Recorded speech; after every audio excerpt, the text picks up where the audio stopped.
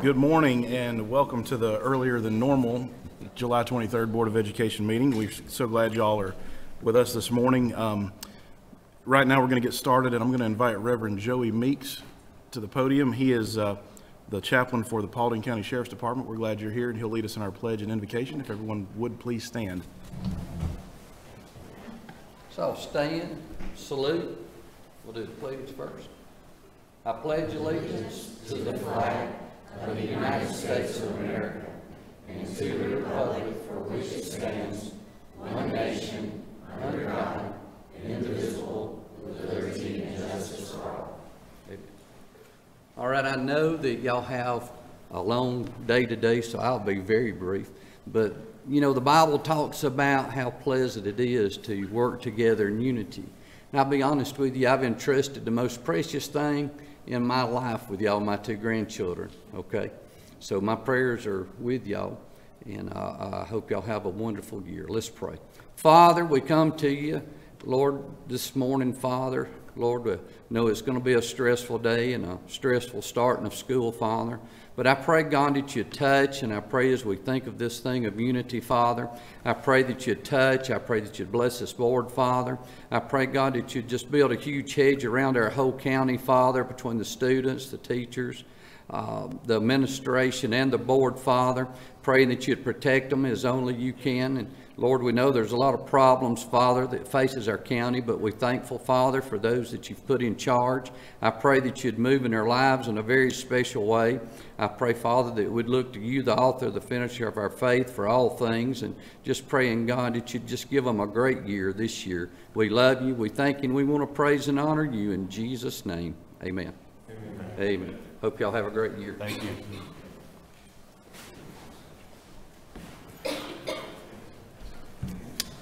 All right, the first item on our agenda is to adopt the agenda for today. Do I hear a motion? So moved by Mr. Albright, second by Ms. Cobb. Any discussion? All in favor, please show by raising your hand. Motion passes unanimously. And the next item is to approve the minutes from the July 9th meeting. Do I hear a motion for that? So moved by Mr. Albright, second by Ms. Cobb. Any discussion? All in favor, please show by raising your hand. Motion passes. Ms. Lyons, you'll probably need to abstain. I don't think you returned from executive session back here once we broke to executive. You didn't come back for the final votes. So Tom, does she need to abstain? She would, yeah. Just for the, just on, well, this, is she approving just the executive session? No, we're not. This is for the regular session. If she was present at the. She didn't come back after. Oh, okay, gotcha. Yeah. Okay. Yeah. Okay, so that motion passes 6-0, one abstention, Ms. Lyons. At this time, I'll go ahead and turn it over to Dr. Otop for the superintendent comment. Good morning. Again, we're starting a little early today. For those of you who aren't aware, we have a training that's going to take place this afternoon as well. So we started a little earlier to make sure we can maximize our training time. But this is a very exciting time of year in the Paulding County School District because we are on the precipice of our students returning. But it did have some just announcements and general information I wanted to share with our board and community. First, I want to thank all of our administrators. We had all of our administrators, assistant principals, EACs, district office staff back for our administrative pre-planning meetings last week. A tremendous success. Good seeing everyone back together, excited about welcoming our students back to our schools. It was 2 days we spend together every year talking about our priorities for the year, our vision for the year, but also all the other things that it takes to get a school year started. And I'd like to thank everyone who's there for making that a great event. We're already getting ready for kids to come back, and one of those first signals of that is new teacher orientation. That will actually be taking place tomorrow at PB Rich Elementary School. That's where we welcome our new teachers to the district, provide them training opportunities to really kind of get them in line with starting that school year, and it always is a great event, and we're very excited about that. Then, of course, our staff returns this week, which again is another bell ringing saying it's time for us to welcome those students back. But I want to thank everyone who has worked this summer to prepare for the return of our teaching staff, our bus drivers, our cafeteria workers, our nurses, our custodians, everyone who has worked so hard to prepare for the return of students. We're excited to have you back.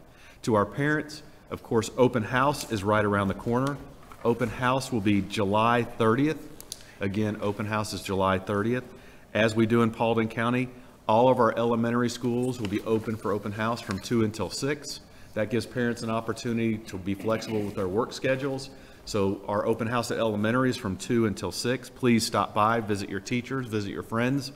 And then our middle school and high school open houses are from 4 until 8. So again, 4 until 8 for our middle and high schools. And again, we give those flexible hours. So if you have an elementary student, you can go earlier. If you have a middle and high school or both, you still have that opportunity to visit all of your children's schools. And then believe it or not, the first day of school is August 1st. I would like to thank our Sheriff's Department. Many of you probably saw they sent a communication out about safety on the roads, being aware of children, being aware of the bus. And I will tell you, our Sheriff's Office will be out supporting us with traffic and helping remind our community that we have to be safe, but always safe and vigilant when our students return to school. We anticipate over 30,000 students this year. We're excited about having each and every one of them come back to us on August 1st. But again, I'd like to thank all of our staff, and we're absolutely looking forward to a great year. One bit of information for the board. We had talked about our next Car Rider Line event. I will send this out to you in email as well, but we're looking at Shelton Elementary, August 23rd. That's a Friday. And again, we want folks, and talking with the principal, to probably get there around 7:15 in order to beat the traffic, but I'll send that out to everyone as well via email. But again, the big thing that I want to share with this community is we're thrilled that your students are coming back. This is an opportunity for us to enrich their lives, and of course they do the same for us. So we're excited about the year. Mr. Chairman, that's all I have for you this morning.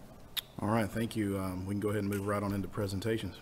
We have 2 presentations for you this morning. First, I'd like to welcome Gabe Carmona, principal of North Paulding High School, to the podium. As we do with any field trip experience that is overseas, we ask our schools to come forward and share information about that trip with the board. And the drama club, or the drama program at North, has scheduled a trip to London. And Mr. Carmona, I will turn it over to you so you can go ahead and provide some information about this trip. Yes, sir. Good morning. Thank you for the opportunity to speak to you this morning, Board of Ed members, Superintendent Dr. Otot. I'm Gabe Carmona, the principal of North Paulding. I brought our drama teacher here, Brittany Patterson, in case I don't know some of the details or weeds, and plus she could probably say it more eloquently and maybe put on a little performance if necessary, if I'm drowning or anything.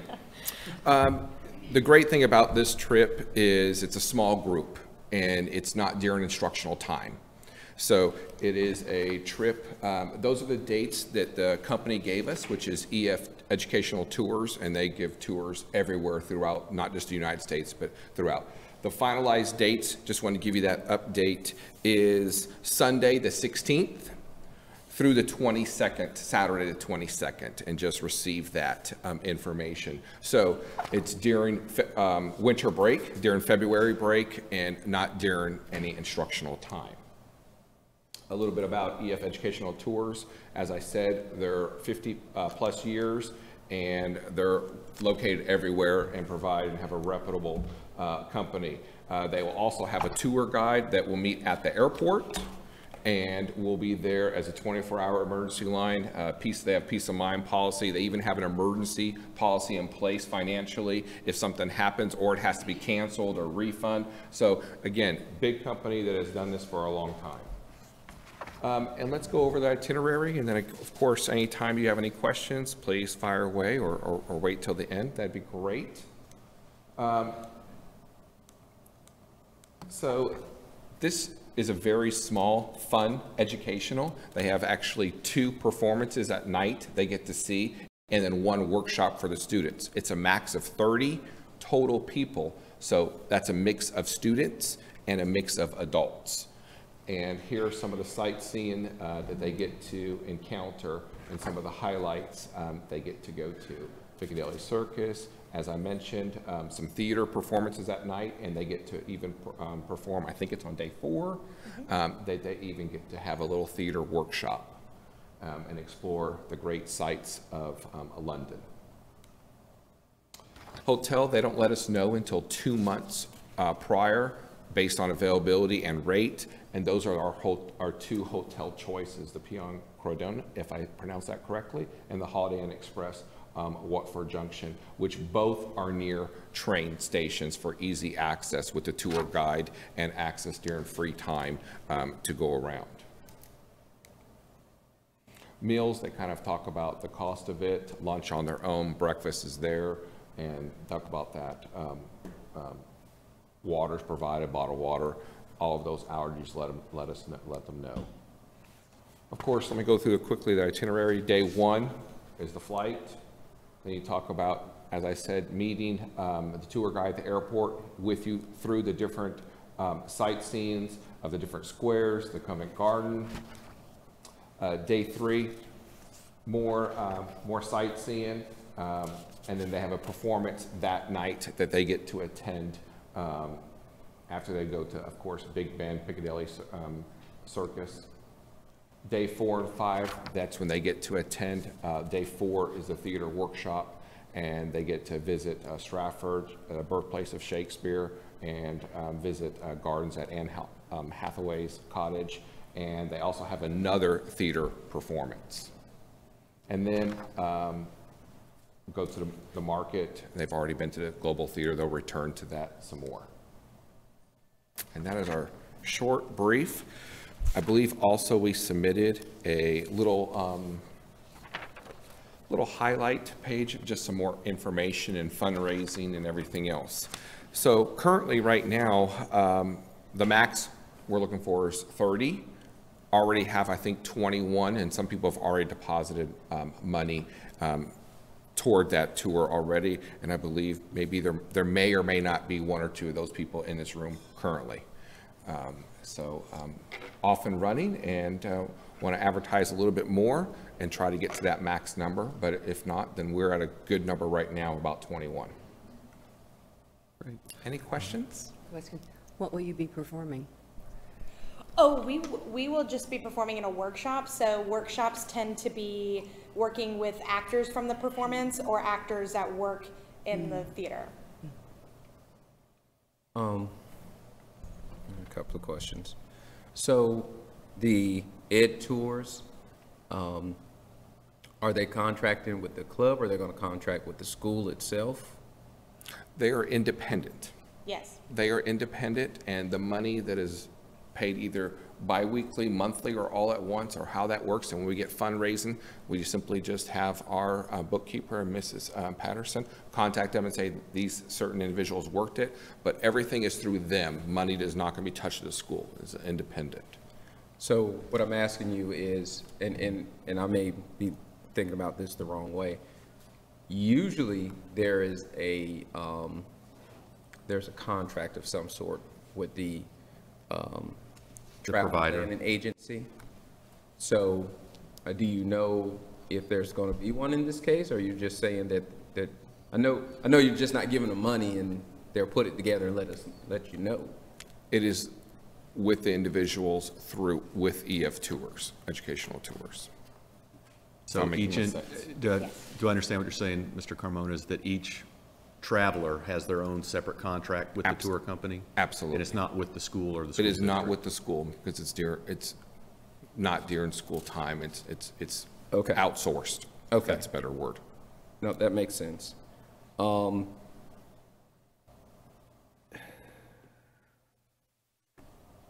terms of the fundraising, well, let me back up. There's max 30 going, and currently 9 students, 12 adults. Or is it going to be more students than adults, or do you? More students than adults, yes. Okay. Okay. It just seemed a little odd, more adults than kids, so. I know. More students than adults, sir. All right. And it's 2 months out from when, from 2020 is when you'll have final information? Of the 2 hotels, yes. Okay. And the exact airline, correct. Okay.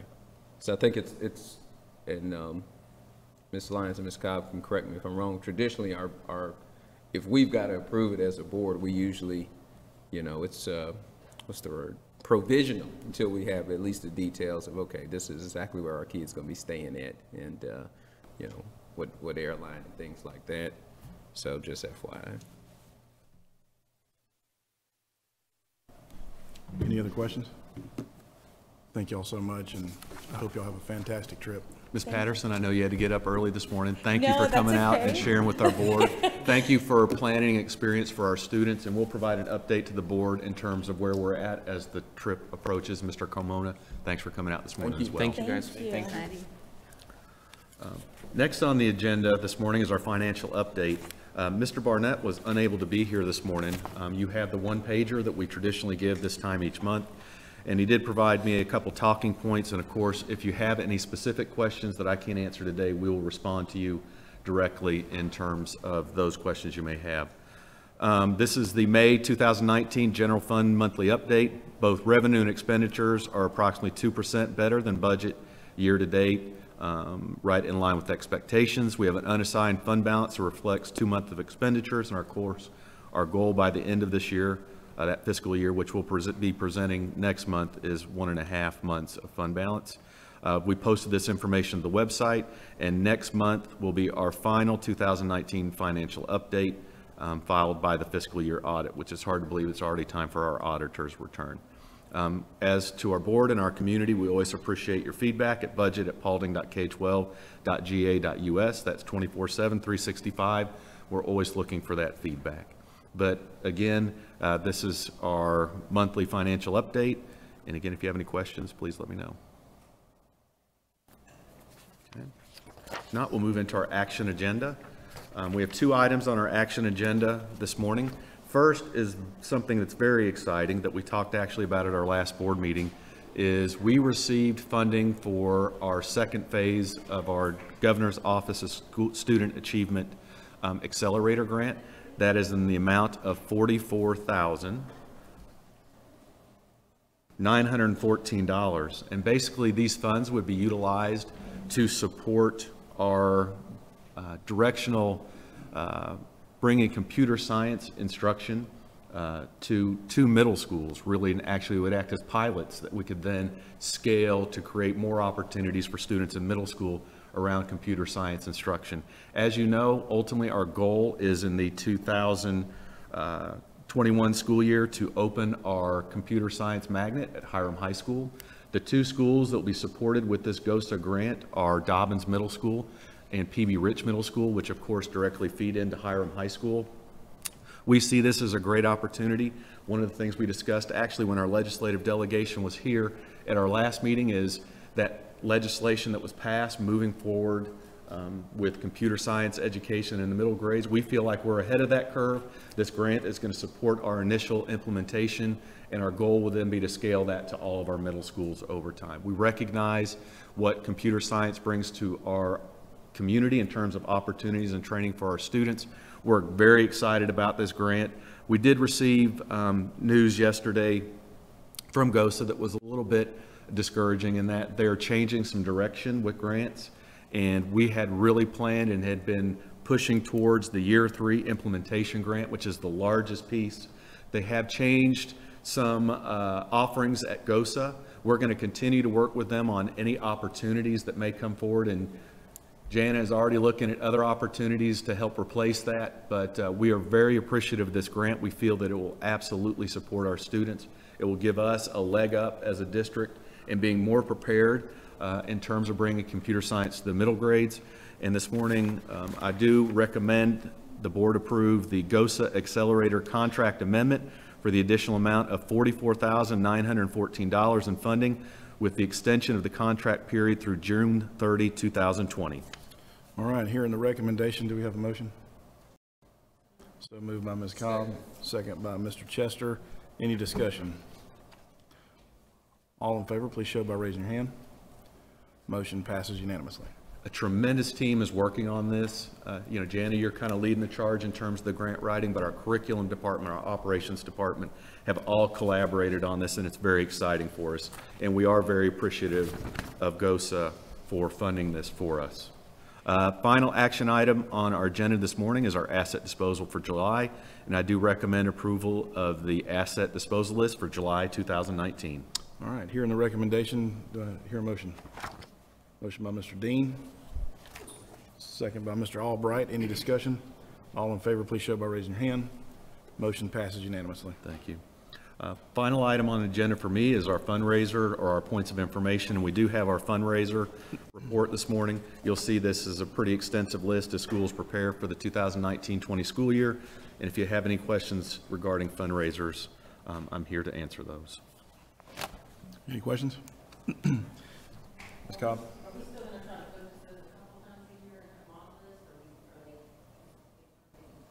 We have timelines for them. We're not doing them on a monthly basis or a bi-weekly basis. It is almost regularly like a quarterly.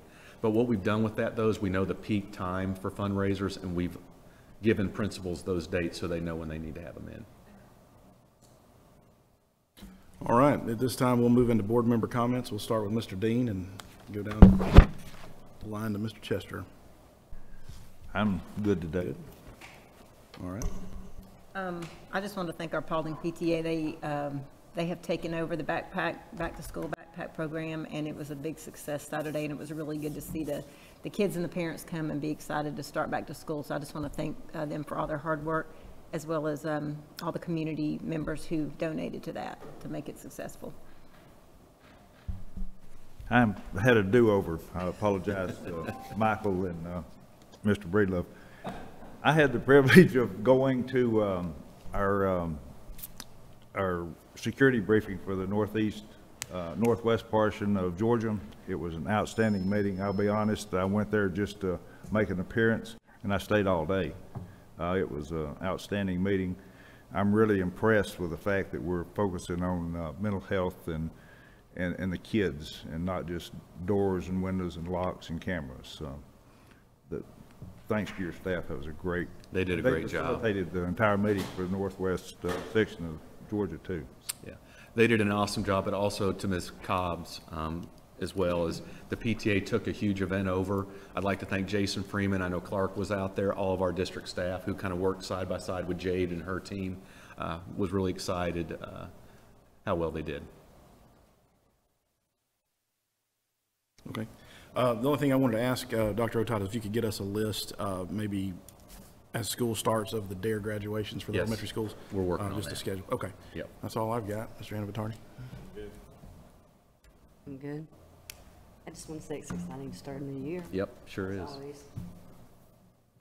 You good? Yeah, I echo the same thing. I'm excited starting back again. It's always good to see community come back from the summer, see the kids back. You know, this is it's kind of go time for everyone, the organization. So glad to see everybody come back. So looking forward to it. That's it.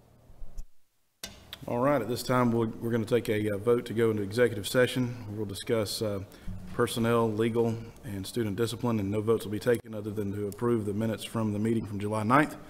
Do I hear a motion to adjourn to executive session? So moved by Mr. Dean, second by Ms. Cobb. Any discussion?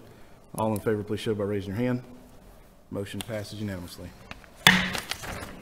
Okay, we've just returned from executive session. No votes were taken other than the approval of the minutes from July 9th. At this time, I need to entertain a motion to amend the agenda to add land right after board norms and before we adjourn. So moved. So moved by Mr. Chester, second by Mr. Dean. Any discussion, Ms. Cobb? Well, you made the motion and he seconded it, right? Oh, that's right. I said I need to entertain a motion. Oh, okay. I'm sorry. Yep. No, I'm good with it. Okay, any discussion? Everybody good? All right, all approved, show by raising your hand. Motion passes 6-0. And at this time, I'll turn it back over to Dr. Otot for the superintendent's report. Yes, approval of personnel. I do recommend approval of personnel items 1 through 377. All right, hearing the personnel recommendation, do we hear motion? Motion. Motion by Mr. Anavatari, second by Mr. Dean. Any discussion? All in favor, please show by raising your hand. Motion passes 6-0. Thank you, Mr. Chairman. I also request approval of the June 2019 Tribunal report. All right, we hear a recommendation for the Tribunal report. Do I hear a motion? So moved by Ms. Cobb, second by Mr. Dean. Any discussion? All in favor, please show by raising your hand. Motion passes unanimously. All right, and before we go into our board norms training, we're going to take about a 10-minute recess, and then we will start at 9:45. So we'll go ahead and take a break at this point. Is that everybody? We already did. Yep. So we're going to break until 9:45. Okay, we are back from recess, and I'm going to turn the meeting back over to Dr. Otot, and he will introduce our guest today that is here to train for our board norms training. Thank you, Mr. Chairman. We all know Julie Rame from GSBA. She came out and worked with us last year. And one of the things we actually talked about was norms and protocols. And as a board, we've been working together to kind of bring that process to a close here. I shared a draft with you of those norms that we developed, but today is really to discuss those and really take that next step into institutionalizing and how we do our practice together. I'm really excited about the day today. Julie, thank you so much for coming out and spending time with our Board of Education, this very important process. I know you've done this with other boards. In your packets, Julie has provided kind of a worksheet that will work through at points, but also some sample norms from a couple other districts. And I've also included our draft norms in that packet as well. So Julie, if you're okay, I'm going to turn it over to you and just thank you for coming out this morning. Well, thank you for having me again. I'm thrilled to be here to get to see all you guys again, and I bring greetings from your friends at the Georgia School Boards Association, especially your Executive Director, Valerie Wilson. She told me to hug every single one of you because she knows she loves hugs. But I'm thrilled to be back here. This is a very, very important thing to do that most boards should undertake at some point, and more are currently doing it. I know that when I was first elected to my board and I hadn't taken the oath of office yet 15 years ago, we sat down as a board and they let me come in because they needed to develop some board norms because of some bad behavior that was occurring at our board meetings. For instance, someone wearing unprofessional clothing to the meetings where other people would be dressed professionally. So let's come up with a norm. We're going to be business casual. It was little things like that and how we communicated with each other that really made my job easier as a board member, because it took the guessing game out of how to behave and how to treat each other and how to form as a really, really strong team, and it worked wonders. And we always updated it every year at our retreat, and then we would reaffirm it in front of the public, because one of the main things that it does is it helps the public understand how you treat each other, how you handle requests from them that are really outside of your purview because it's a day-to-day operational issue. And it helps people follow that chain of command, because most people, as we've talked about before, most people in the public don't understand what your role really is. And they think that you can solve all of their problems with their child's teacher, for instance. So this is a really important step, I think, to becoming a really well-oiled machine as a governance team. So do you want to take a look at the board norms that you've already come up with? We have a worksheet called the Governance Team Operating Norms and Protocols. And usually this is where we jump off and we spend time answering these questions, but y'all have already started this process, which is really good. But we can refer back to this throughout this process. But one of the things, and I really appreciate this document that you shared with me, Dr. Otot. This is what y'all determined was the important topics for y'all to cover during this process to make sure that it's reflected in this document. And many of them already are, and some of them aren't, that are high priorities. So one of the things I like to do is to start off with, like Covey says, begin with the end in mind. How do you want to be viewed from your community, from your staff, from each other, from your teachers, from your community members, from your religious leaders, your business leaders in the community? When they hear of the Paulding County Board, what do you want them to think about? And we usually come up with a list of qualities that you want to aspire to achieve. Transparency might be one of them. Honesty might be one of them. Putting kids first. Those are the types of things that we like to just, have a discussion about. Doesn't have to be many. It could be several too. So do we want to begin the discussion there? I think it'd be a great place to start. Okay. So when your stakeholders, parents, staff, teachers, business leaders, fellow public servants think of your governance team, and that also includes the superintendent, what adjectives would you like them to use to describe you? And Michelle's going to be taking notes for us, right? So we can always come back if we want to list off what we've already covered. So start. throw it out there. I think sincerity is the most important quality. I think being professional, being informed. I think being informed and being transparent goes hand in hand, because you can't be transparent if you're not well informed, and also devoted. Devoted. So So I think got that's a good place to sincerity, professional, informed, and devoted. Did I leave anything out? Those are all great. And then we'll just kind of list them all out and then come back and, you know, if we want to go ahead and agree to these now, or we want to come back and visit it later, we can do that. Kim? I would say engaged, and receptive and accountable. Because I think a lot of times when they reach out, they expect someone to respond to them at least. So what was the second one? You said engaged and accountable. What was the middle? And receptive. Receptive. Okay. So receptive to hearing feedback. Yeah, and and getting back to them, you know, following through. and follow through. Yeah. Great. John? I had responsive is one of mine, and engaged was the other one. Good. Responsive and engaged. And you know, for me, working with this group on a daily basis, I truly feel that the care for kids, Yes. you know, that's not an adjective necessarily, but caring and focused on students. Student focused is an adjective. So yeah, that's a great one. that's a good one. That's why we're here, right? Exactly. That should be number one. Okay. Anything else?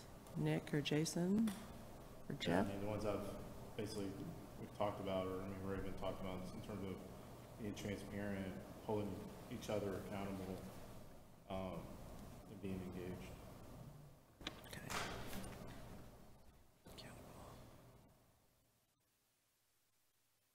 Jeff, you have any others? Receptive. Yeah, these are all really good. Glenn?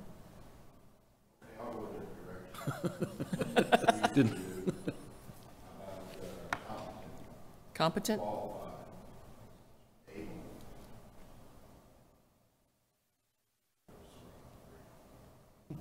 Qualified, competent, and able. Yeah, you got to start somewhere, right? Lay the groundwork. Yeah. And I'd also throw in the respect piece is big, you know, as a team. You know, we all come with different ideas, different thoughts, but that we respect each other in this work because it's so important. It really is.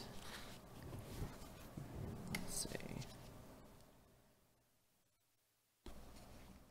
Anything else that rings a bell?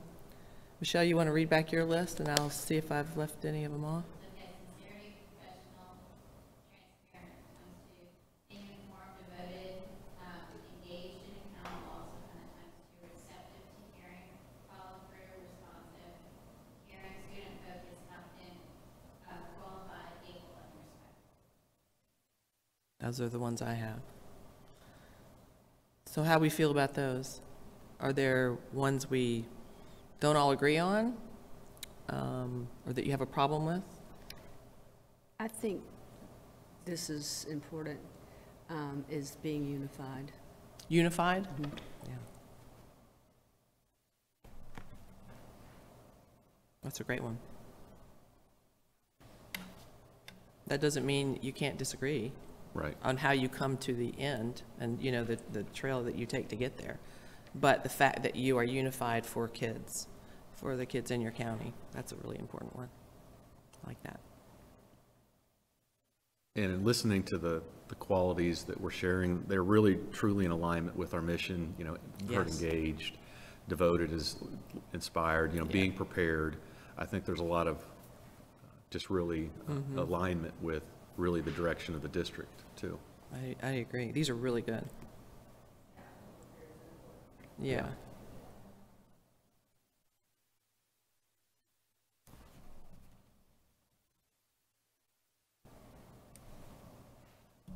Okay. Anything else there? That was really fast and easy. We're good. Y'all are good. We are engaged, inspired, and prepared. Yes, you are. And I meant to say in the beginning, you know, we always read up on our school boards across the state, and y'all have been doing some fantastic work, because it's not every day that you make Maureen Downey's column on the budgeting process and how well it went, and how your teachers, 5% raise, or all staff across the board. It's fantastic. So kudos. Y'all are doing some really great and hard work, and the positives are showing. So, and I thank them, because we've gone through several large issues in the last 3 to 4 months. I mean, big issues, and really the collaboration that I see. And again, I think the unified point is well received, that we may not all agree on every single bit, but when it comes down to the final outcome, we're supporting staff, students, the community. And again, we've done some really hard work in the last several months, and it's shown to be very positive, and I just feel very appreciative of the willingness of everyone to work together as a team. and I will always caution y'all to take time to celebrate those wins, because it's rare that we do take time to say, hey, you know what, that went really well, and how can we replicate that? Because so often people in this world are focused on the negatives, right? You know, you got to put out the fire. So that's when you hear from people, but it is nice when you get to hear from the community and your teachers, if they, you know, hopefully they're appreciative. I'm sure they are, knowing them. So kudos, that's fantastic. And that's not an easy process. Many people had to raise their millage rates just to handle the 3% raise, because so much is not funded locally if they have extra staff. And so going forward, you know, how do you continue to maintain those numbers? And that's always the challenge. I know y'all are dealing with growth still, so that probably won't slow down for a while. So, yeah, I know. Don't think so. Yeah. So anything else with adjectives? I mean, we can always add to them later once we get this document together, and hopefully y'all will bring it to a board meeting and approve it and make changes at the last minute. That's fine. But this is your document, and it's living and breathing. And that's why we recommend you updating it every year. What's not working, what is working, what did we forget to put in here? So. I would just add mutual respect. Mutual respect? That's a good one.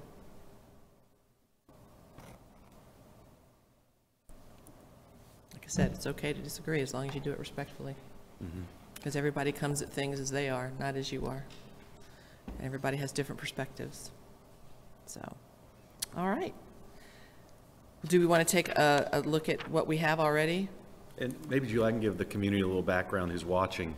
Okay. We actually had a training with GSBA, and part of it was a pretty extensive packet of sample norms from other districts, as well as kind of a check sheet on what are the types of norms that boards typically or maybe should have in terms of how they operate with one another. As a district, we actually surveyed the board, and that's where you came up with the priority sheet that you referenced in terms of what are the types of things that we see as a board as a priority in establishing norms. What are the areas where we think we're okay, and what are the areas we've already addressed, whether it be through policy or somewhere else. So the priority list that I've again included was something that we shared several months ago, but was just really the results of that survey that we took. And then based on that, we've established a draft set of norms with this board, and asked for feedback. And I actually have, as we go through this, an example of some of the feedback that we've received that may form our discussion, inform our discussions about this. So we have this base template addressing hopefully the high priority norms, but also want to look through and make sure that as a board there's things that we may have missed that we need to address, or that if there's areas we feel like we may need to look at the language and tweak. So this may be a great place for us to start, is just with what we have. I do love the 2 samples provided. I think you'll see as you look through them throughout the morning, there's a lot of consistency. There's boards that address some items we haven't. For example, social media would be one.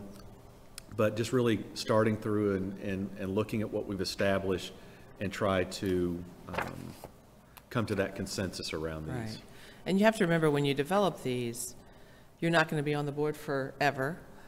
And there will be new people that join the board. So this is kind of a nice guided pull for them, you know. It really should live and breathe and change as the boards change, but this is really going to be helpful for any new people that come on the board. I'm sure it would have been helpful maybe to you, Jason and John, just a year ago. So I know it was very helpful to me. So that's why I highly recommend that you update this on a yearly basis. All right, so let's start with communications.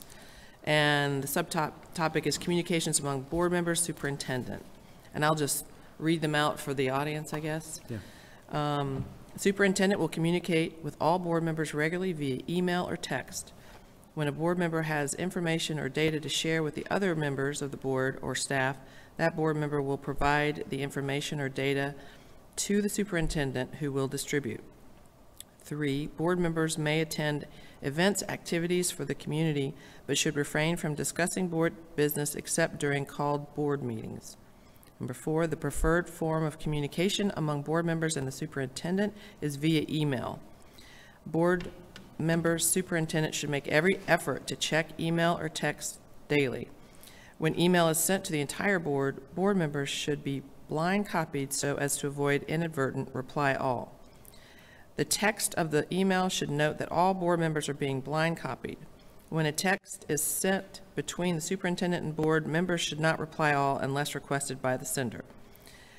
All email communication will comply with the Georgia Open Records Act and the Georgia Open Meetings Act, and all questions and or comments should be submitted to the superintendent and board chair via email or text.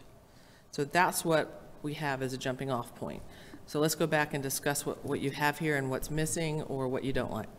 I'm sorry. No, go ahead. You sure? Yeah, sure. Okay. One of the things that I thought was an issue is just the specifics of this. It's, I think in some areas, we want our protocol to be specific, in other areas more general. So it's kind of a weaving in and out between the two. Mm-hmm. For instance, the very first one about communicating regularly via email or text. Well, I think one of the things that we've discussed was communication is important, and communicating regularly is important. How it's done is drilling down into too much detail, because there are times, frequently, when, you know, I talk to the superintendent on the phone, and that's sufficient for me. Or the day may come where a board member is, hey, you know what, Skype, whatever format you're using, that's good for me. So what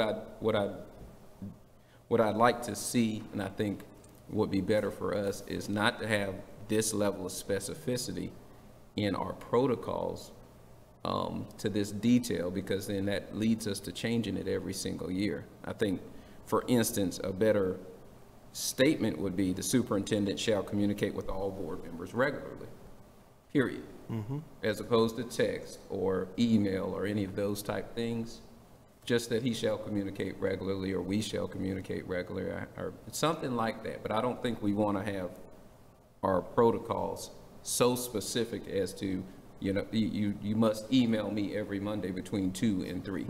Because what is that going to do for the board the next year and the next year? So, you know, I think in this block, that's one of the things. The other thing is for section 4, number, what is that, A, or 4, number 3, about the Georgia Open Records Act.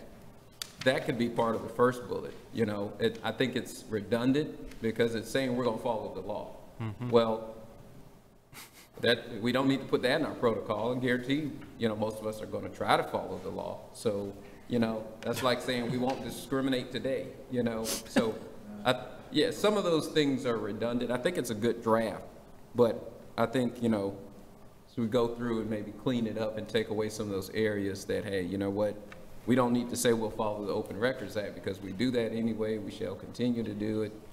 That won't be an issue for us. We can guarantee that. Yeah.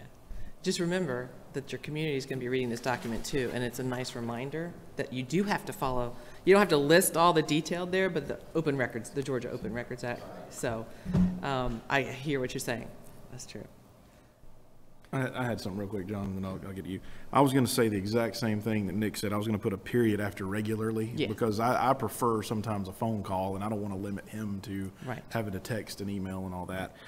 My other one was on number 2, when a board member has information or data to share with other board members and our staff. I don't want to limit them from being able to send an email to everybody, and I also don't want to eliminate calling the chair to try to get something on the agenda as well, because, you know, in a sense, these are our meetings, not the superintendent, you know. So I didn't want to put a, and I kind of wanted your opinion on that. As far as if one board member has something they want to send to everybody, is that okay? Me, I circled staff in that one, because if Glenn has something that he wants to suggest and runs it by the whole board, including the superintendent, he should be able to do that. Sure. I don't think there's anything wrong legally with that. Just know, of course, that all of your communications, whether it's text or emails, are subject to open records. So you want to make sure that you're not holding a meeting outside of a meeting on email or text. But yeah, I think that you should be able to email who you need to email on a regular basis. But I would not want you sharing things with the staff. And I thought that was a little unclear under number 2. If you want something to get out to the staff, then you would send it to your superintendent. And that can be a protocol. I mean, that's included in a lot of protocols that we've done. I agree with staff, that his staff, the board, the board was what I was referring to, the board members. Yes, I think it's just fine for y'all to email each other. I'm sorry. On number 2, Jeff? Yeah. What I looked at was on that second line, that board member will provide, just striking through will and making it may. So just leave all of it, the rest, and say the board member may provide the information. That way, you know, you're giving it the leeway I think it deserves. All right, just for everybody, what I'm going to do as we go through this today, I'm going to strike all these out, and then I'll get with Dr. Otot at some point, and we'll try to, you know, bring this down to a final. And I'll combine my notes for you too as well. Yep. Mr. Dean? Yeah, I was kind of following up on what Dick said, is we could probably have 2 sentences or two statements here if we had the right wordsmanship, or we had some attorneys on the board here that could help. We're like he said, we're getting way too much down in the weeds about you got a blind copy and all that stuff. I don't know. I almost do kind of appreciate the reply all rule on this one. Yeah. Because I think inadvertently, when I like the fact that Dr. Otot can send something to all of us, but we don't all have to reply to all of us. Right. I mean, that's right. Between the group, I like him to be able to group text us and email all of us. Right. But if you want to say thank you, you can send that directly to him. I don't have to put thank you where everybody else is getting dinged all day. I mean, that's just kind of more professional than board stuff. And if you don't see the text, you don't have to reply at 2 a.m. Thank you. Yeah. You can do it before. Yeah. Thank you. I'm gonna if your phone's not turned off. Now. Just kidding. Just kidding. Yeah. And on one of these examples, I think it was Bryan County's. Yeah. One of the things I noticed that wasn't in here is, let's say you get contacted, all of y'all, including the superintendent, by a parent, a concerned parent, about what's happening at their school. How do you respond to that? Does the board chair do it? Does the superintendent do it? You know, if it's a day-to-day issue, it should be him. It should be Dr. Otot, right? So make sure that everyone is copied on that response so that they're informed. That type of detail isn't in here. If you want it to be in here, it's easy to put in, you know. I thought it was down further in the communication section somewhere. I saw, I read something down there that addressed that, about who the spokesman was. Yeah, it says, yeah, that's probably on number 3. It's 3, number 4. When board members are approached the community or constituents, they should refer the issue to the superintendent, who may delegate to appropriate staff. Correct. But that's not an email. So when you get emails, not just when you're out in public, that's kind of a separate thing. If you wanted to have something a little bit more detailed, I know we did, and it was helpful. And if it was a board issue, then the board chair would usually respond and copy all of us on it. But oftentimes, you know how your community can get sanctioned here versus them, and they might just copy you four on it, then not you three. And so if you get that kind of email, we agreed to share that with the rest of the board so that they have the knowledge that you do, so that there isn't that option to have, sanctions on the board of this versus that, depending on whatever the issue might be. And we have one, I guess, way of doing things that's already kind of in place. Doctor, if one of us has hey, we need to research XYZ on the budget, when he finds his answer, he will reply to everyone. Yes. And that probably, we already do that, but it probably wouldn't be a bad idea to put that in here too, since we already are in practice of that, which I think is great. That way, it is. Everybody knows what he's researching at the same time. Yeah, I think one of the things I know I've shared with some of y'all, I think even Dr. Otot, I think is, if we have, a question about data, facts, almost anything, for me, I don't like to speak for myself, but I almost kind of consider almost like an unspoken rule that like everybody should know. And I think that's one way of just kind of keeping it transparent. Everybody knows what's going on, and everybody share, and then they also have an opportunity to contribute to the conversation. But I think that's great. Yeah, I totally agree. Yeah. That's what I was thinking too, that if we've got a request from Dr. Otok, we should CC the chairman plus the other board members. Yeah, and that can get tricky. So it's if you want some information that's going to require him to pull a lot of staff together and a lot of staff time and kind of throw him off what he was already working on, that kind of needs, if it's helpful information, I think the board should also sanction that too, the majority of the board. So usually that's decided at a board meeting in like future business, but we'll talk about meetings in a little while. So that you might want something, Glenn might want something, and Jason might want something, and then he's, trying to get all this information that might not mean a lot in the end if there's not already a report. But I don't think y'all do that. I don't think you abuse that, but you never know who might come on your board and do that. So if you have it in writing, it's that was my comment, is it ought to be CC'd through the chairman before anything that goes to Dr. Otok. If I'm requesting him to paint the buses green or something, I should CC the chairman right on that too. So again, this is y'all's, what y'all prefer, so we can make a note of that. Yeah, no, I agree. No, I agree. Anytime you would send Dr. Otot a research, I would copy the chairman, and then Dr. Otot's response would be back to the entire board. Is that what we've pretty much said? And he said to copy you on it. Right. Any communication that he sends to Brian that he's requesting some data or whatever. He would copy the chair. He would copy the chair. Right. Isn't that what I'm hearing you say, John? I think you already do that. Yeah. Most do. As long as you do that, and then his response is back to the entire board. Yes. Then yeah. I usually do that unless we're talking about the chair. So. And also, I think what you were talking about, Julie, too, is I was just looking at Griffin Paulding. It says request for information from individual board members to the superintendent that will likely require considerable time and effort must be approved by the majority of the board. But what I hear you guys saying is that if it flows through Jeff, that decision can be made, and if it needs to be discussed at a board meeting, then put it on the agenda. And let him determine how it's got to be handled. It could be just hey, Dr. Otok, let's do this, or it may be come up before it may the be board. Something simple that he can just get to you like that.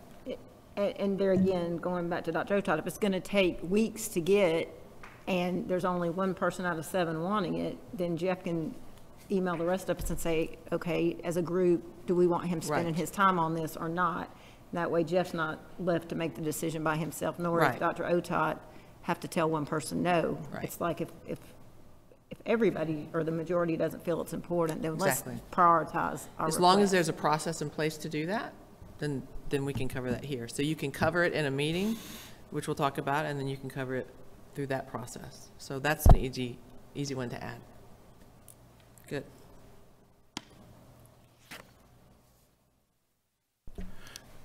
Before we move on away from the communication section, Nick, did you suggest that we just strike number 3 altogether since we already followed the law anyway?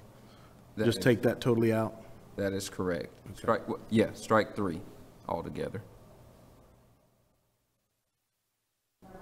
You mean number 4? Yeah. Yeah, okay. Yeah, section like, 4, what? number 3, sorry. Section 4, number 3. Correct. To strike the whole thing? Yes. Right. Okay. Anything else with communications? One last thing on number 3, board members may attend events, activities for the community, but should refrain from discussing board business except during called board meetings. Mm-hmm. I think one of the things that, if we could redraft that, it's somewhat ambiguous because you're an elected official, you're in the community, you know, what is the definition of board business? Is you know, if a community member says, hey, you know, I hear y'all gonna do this millage rate thing, well, that's technically board business. You know, if somebody's saying, hey, you know, I don't like the bus making that noise early in the morning picking up kids. Well, that, you know, it's board business is undefined. So I don't want to be in a position where, okay, you know what, anything could be board business because it's so ambiguous. So I think it's fine. I think the statements in it themselves fine, or the intent is fine. Mm-hmm. It's just, it needs to be redrafted because you can define anything as board business. You know? Right, I would agree with you on that. I think we can word it a little differently in terms of you don't want to speak on behalf of the board because you as one member do not have any power, right? Only you in a meeting acting as a body has power. So, I mean, you can certainly talk about, well, the board felt this way when we voted for the millage rate increase. And these were the reasons why, because that's already happened. Even if you don't agree with it, this was the will of the board and you have to, you know, in the public, go along with that.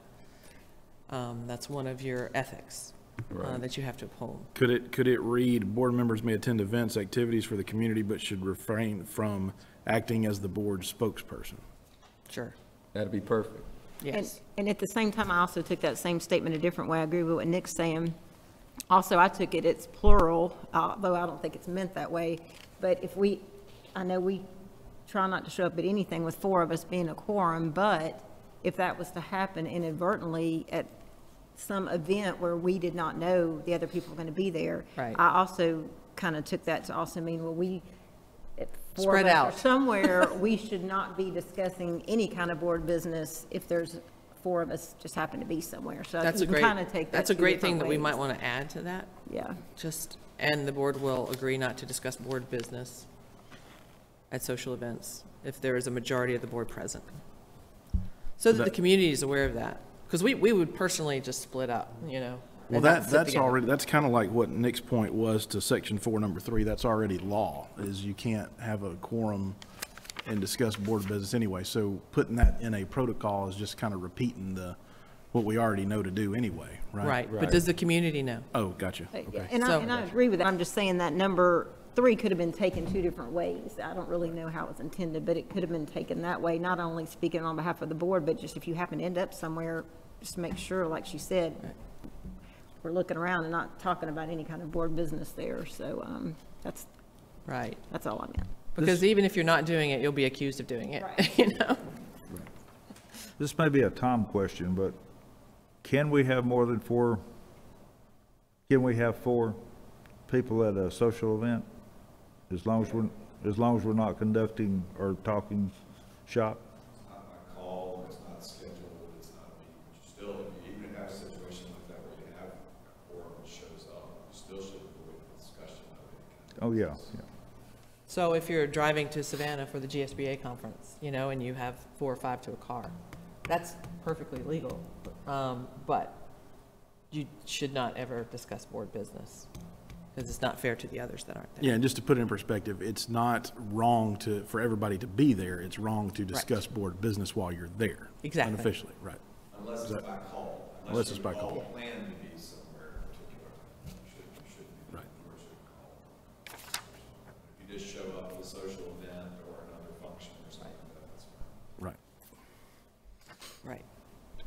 like even sitting at the table for the luncheon during the conference.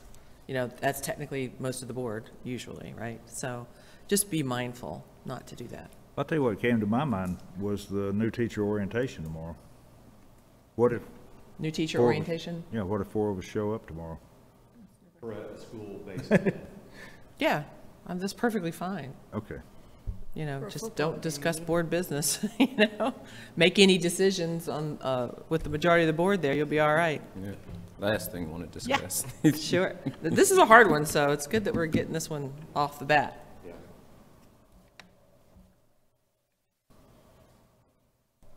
Anything else? Those are great. So we'll move on to communication with the news media. Board members will be kept informed of incidents and district positions/statements.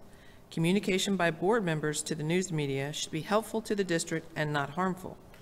The board chair is the official spokesperson for the Board of Education. The official spokesperson for the district is the superintendent or his or her designee. Superintendent delegates to the public information officer as appropriate. How do y'all feel about that one? Number 2, I think, has to go. It's too ambiguous to say a statement should be helpful, not hurtful, because who's decide what's helpful? Who's decide what's hurtful? You know, if theoretically, if you're an anti-tax person and you're against tax, and someone's saying, hey, you know what, that's SPLOST, we did the right thing by letting the voters vote on it. Well, somebody may say, well, that's hurtful, you know?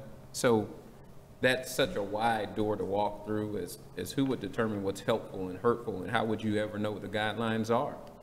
You know, what's the definition of a hurtful? What's the definition of helpful? And who's to decide? So I think that's one of those kind of statements where, you know what, you're better off just staying away from that.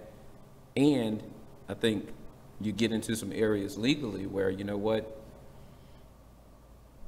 as an elected official, you do have a certain amount of autonomy and freedom to make statements because you have to. So, you know, you can't say just anything you want to, but you know what, you start getting into a kind of freedom of speech issue, and, you know, I think it's something you could probably put some more parameters on. I mean, my view when I was reading this, I think is make sure, you know, we're not kind of talking against our own school district, or, you know, kind of, I don't know how to say it, but demeaning our... Supportive. Yes, I mean, you would be surprised how many board members out there speak against their school district and their fellow board members and staff, principals, coaches, and then that's unethical behavior, because you're supposed to support, you're supposed to go out there, including in the media, and support the decision of the majority of the board, even if you disagreed with it. That's part of your code of ethics. That's the state law.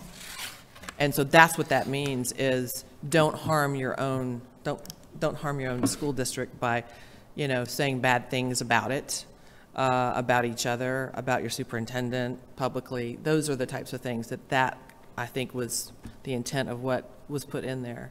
So if we need to reword that, I totally understand. Yeah, like advocates, I mean, we should be, communication should be advocating for the district, I mean, in a Yes. positive manner. I think that's, you Yeah. know, versus harmful or helpful. I mean, part of our job as a board member is to advocate and educate. So I don't know how that, I mean, to me, that's positive and not harmful. And to add on to that is also with our Board of Commissioners. You know, keep a positive relationship. Right. And make sure that we don't throw them under the bus and things like that. And just work in a positive manner, which we do and have done Right. for many years, Right. decades. But it's to prevent new people coming on from Right. not doing that. So that's why if you spell it out, and you might want to include, including your fellow elected officials in the county. Right, right. Yeah, Whether it's I city. I find that comment kind of timely, Teresa, but whatever. Well, you know, one of the other issues is news media. What's the definition of that these days? You know, Yeah. If the paper is here, I don't say X, but I can tweet it. You know, can I put it on social media? Because that's not the news. You know, I'm not saying this is bad, but I'm saying it either should be, we should either strike it or redraft it in a different way, because I think maybe the intent isn't being conveyed in this, because the news media is very narrow. Maybe if that's what we mean, that, okay, news media, you don't do this, but there's so many other mediums of communication these days that, yeah, okay, I didn't say it to the news media, so I'm still in bounds, you know, and I thought it was helpful. So Right. I just think this is one that needs a little more thought. Well, and there again, on number 4, under that, it is the spokesperson for the district is, well, the superintendent or a public information officer, as well as the board chair is the official spokesperson for the Board of Education. Now, I know in the past, if Mr. Spiglion was here earlier with the paper, sometimes he wants a quote. Yes, he does. I usually say, I'll check with you later if I need to give you a quote, because I'm not going to quote something about the board. Right. And then I'll usually call counsel and say, well, you know, when is this good or not good? Well, if he's asking me about something I did, then that's one thing. But you just have to be extremely careful not to throw us all in there with that publicly. Right, So, but because they will come up to you after a meeting and they'll want a quote from you and you and you, everybody, especially the bloggers. The bloggers have a lot more time and they don't have an editorial board. They have to put the content through, right? So they can just shoot at the hip if they want. The AJC can't and your local paper can't. So I would highly suggest you have another category for social media, because that is a whole different ballgame. But I always defer to the board chair if they wanted a quote from the board. Now, they can quote you during a meeting, so just be mindful of that they're here taking notes or recording, and that shows up in an article too. yeah, and because they're asking you about a statement you made, so you need to be able to back up the statement you made. A lot of times, luckily, he's very good. He doesn't embellish or anything like that, but sometimes I'll just say, you know, could you please email me that? I'll get back to you, because I want to process it. I don't want to give him a quick answer and go, well, what were you really saying? You know, I don't want it to be misconstrued. So he's been very good about that. If it's something specifically, I think one of us said, I think he would give you time to get back with him on that rather than just answer him right after. And that's what I would always do. If there was a question, I would get the questions and then go to the superintendent or the board chair, depending on what it was, to get clarification. Mr. Cable. Or what? Or Mr. Cable. Yeah. Either. Yeah, if it was a legal matter, no, I would never comment on that. I don't want to get in trouble. No. Yes, John. I wanted to let that one play out because I've got a comment on number 1. Okay. Board members will be kept informed of accidents and district positions and statements. I would like to add with timely follow-up on status. That's one of my pet peeves. We get, well, there's been an accident, a school bus on such and such road, and we don't have follow-up on later of what happened. Mm-hmm. So. That's very reasonable to ask for. Do y'all feel comfortable with that? Mm-hmm. And I do agree with Nick on number 2. It's ambiguous. It's have a nice day statement to me, but I think we'll just try to wordsmith it a little bit better. When it comes to incidents, we even had one, you know, let's say that the school's on lockdown because there's been a bomb threat. Well, parents are going to hear from their kids before they hear from anybody because they're going to be texting. And so you're a parent and you get this and then you call the superintendent. Well, we had a protocol in place that our superintendent would text us or have someone text us immediately what's going on. But you want him focused on putting fire out or whatever the problem is. But as long as you're informed, that's a really important thing. So when it comes to emergencies, we put in there that it would be text. You know, when I got on the board, we didn't really have text. So, you know, that's why these things change over time, and who knows what will be in 2 years from now as a method of communication. Anything else in this? Y'all are all good with Jeff being the spokesperson as long as he's board chair? Except Jeff. Well, before we move out of that section, I think let's clear up number 2. Let's come up with and then we can probably move on. I think it would be fair to say communication by board members would be only positive and informative, maybe, but we'd probably need to clean that up a little bit. Yeah, like advocate, she said advocating for the school district in a supportive manner, or something like that, but we can definitely wordsmith that. I think, to your point, Ms. Cobb, I think if the intent is not to be ambiguous and to get into helpful or hurtful, I think maybe we could just say making statements that are contrary to the position of the board or the district. Because I think we can all discern from making statements that are the exact opposite of the position the board has already taken, as opposed to getting into the position of saying, well, that's helpful or hurtful.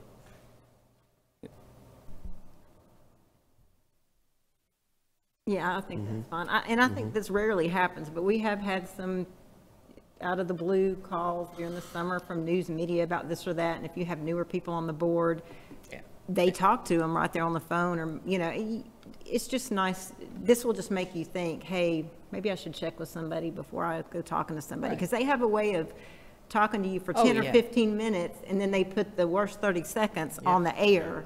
And unfortunately, some of the news media does that. Thankfully, locally, it's a lot better. But, you know, I think that's probably some of the issues that have happened in other places. Well, one district, one of their norms is do not go on radio or television because it can be, unless it's live, because it can be used against you, because it can be edited.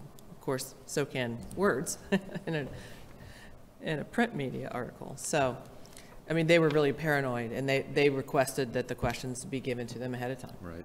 Which is always helpful.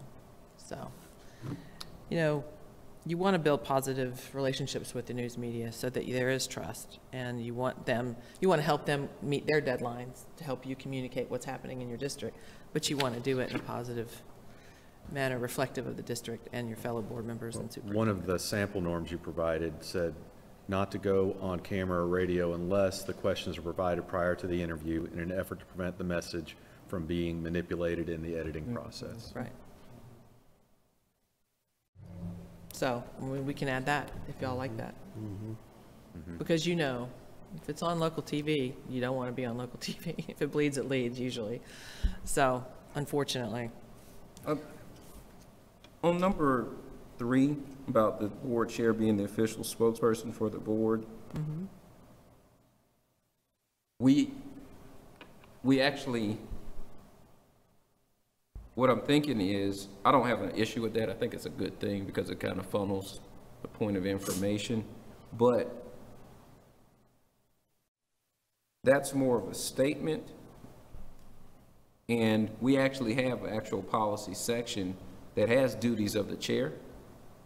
So I don't know if that's something we want to think about at a later time, because if we're saying in our protocols, the chair shall do X and the chair shall do this, and things flow through the chair, but the actual policy that says duties of the chair is 2 lines. Official spokesman, yeah. Yeah, then those two, they're not in conflict, but they're not really congruent with each other. Does that make sense? So I think at some point, if we adopt this as it stands, which I think we should, then we have to actually backtrack and take a look at the language. Add it to the actual policy And the board policy, chair yeah. responsibilities. So right now, it's not in there? Okay, yeah, I would definitely add it. And we could always reference board policy. Right. Blah, blah, blah.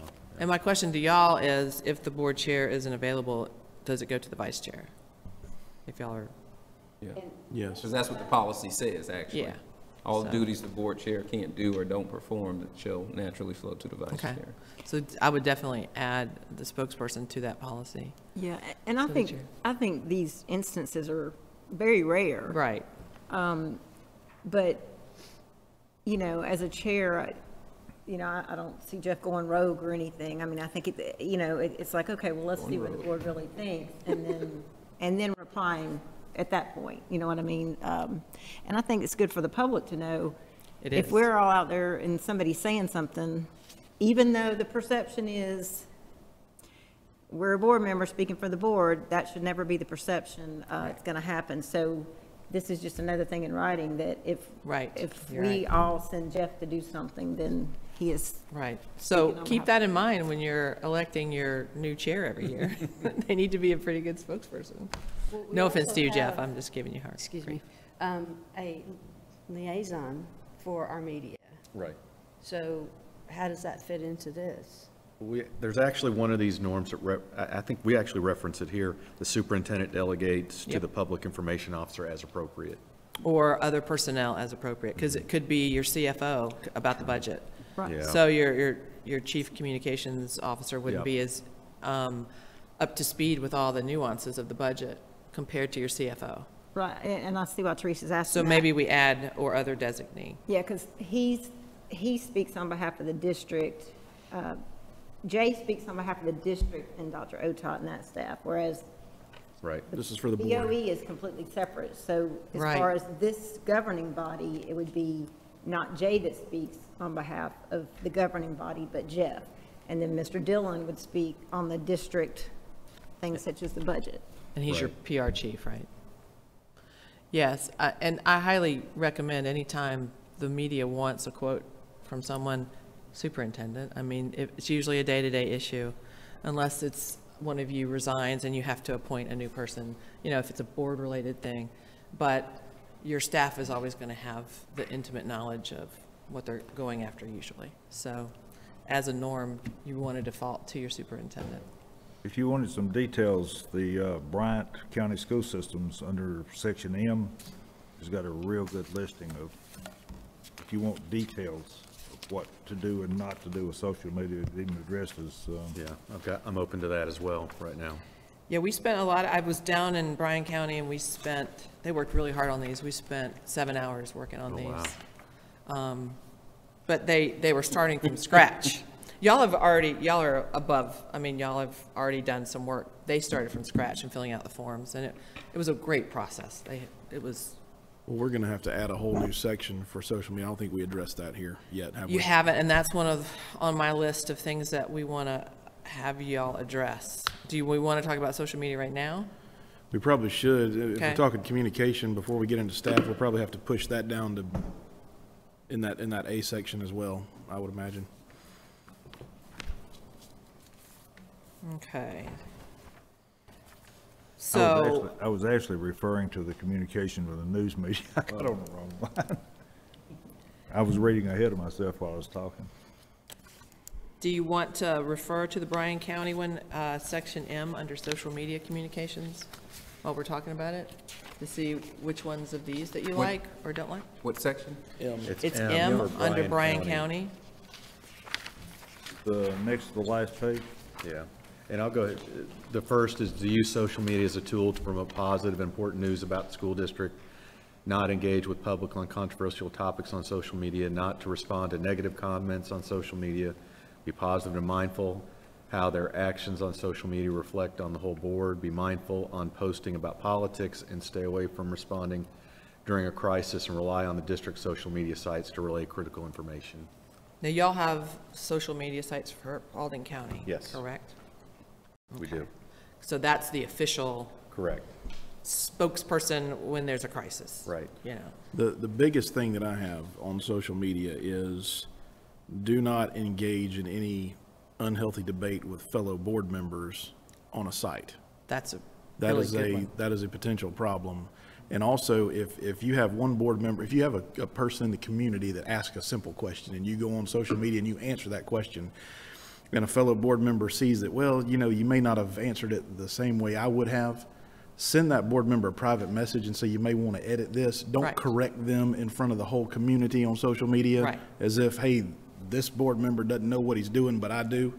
That's just some things that I've seen a pattern that we make, and not with us, but I've just seen it Yeah, in I've general seen with it other too. governing bodies, you know, that may need worked on. So It's a mutual respect thing. Right. Treat people how you want to be treated, right? It is So- an area of opportunity for us to make a big mistake. correct. But it Correct. is, you're absolutely right. I think we probably need to come back to this, because that's gonna be a whole, It's going to take a while. yeah. And then another thing is, I don't know, but in the last couple of years, some districts have implemented crisis management or crisis response policies. So I don't know if Bryan County has that as a backstop, but a lot of districts do. I think that's why they may have in there during a crisis rely on, you know, they got something to fall back on that's an actual policy. Right. So we may have to take a deeper look at that in terms of you know, social media and things like that, because I don't think we have a crisis management policy or something like that. That's number one. Go Well, ahead. hopefully your communications person has a crisis communications We have plan. an internal process, yeah, on how we communicate with the community. And Yeah. then unless I'm engaged in the crisis myself, will keep the board informed Right. of that. And I guess what that one's speaking to is, hey, you know, if I were to send the board something about a crisis, not to begin promoting that or sending that out to others in the Right. district. You So know, that- is Wouldn't So that go that's in the an top level administrative of in communications? I'm sorry. What'd you say?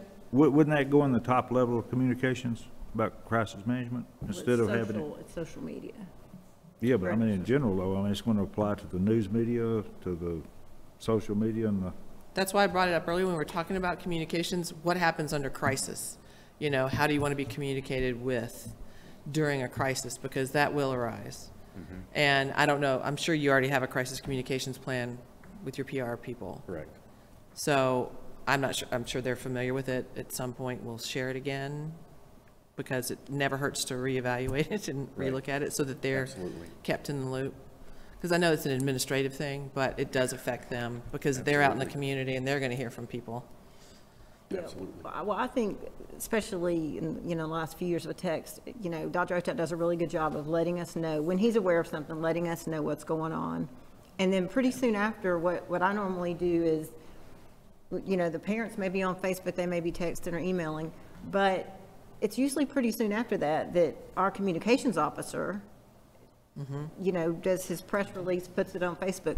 So rather than me reply to anything, I guide them back to, you know, The the district district website, Facebook, the the district district Facebook, website, the Twitter. district Twitter, because then that lets me not accidentally make a Right. mistake, because they're pretty quick at putting something out there. Right. And if they haven't, then I'll just say, hey, thank you for that information, Dr. Otot. When will it be somewhere where we can redirect them? Because that way we can't go wrong if we're just directing them to Right. the people that have the information. But I think that's a structural problem that we have to fix, because what I'm saying is, we don't have a crisis management policy. There's an administrative rule that the district follows, but if we're talking about what the board does and what we do, then it has to be a policy, because I don't even read all the administrative rules, you know? And it changes from year to year, because that's why they should. So I think that's good the district has something, but in terms of how we operate, if the district has a crisis management rule for itself and employees, then I think we should have maybe a crisis management policy for how we operate in a crisis. And I think that would go to communication as well. But I don't think we can rely on the administrative rule that technically doesn't even apply to board members. So I understand what you're saying. We're talking about the same thing, but I think, you know what, that's the structural disconnect is, okay, in terms of communicating during a crisis, a policy would apply to us. An administrative rule doesn't apply to board members. Unless you create a communications protocol, Exactly. which often we do create communications in a crisis. What's your protocol? Specifically, so you know what to expect, and the new board members who come online know what to expect from your administration. And that's a really great thing to include. So that's why I think, Jeff, we should just table that one. Yeah. Social media altogether?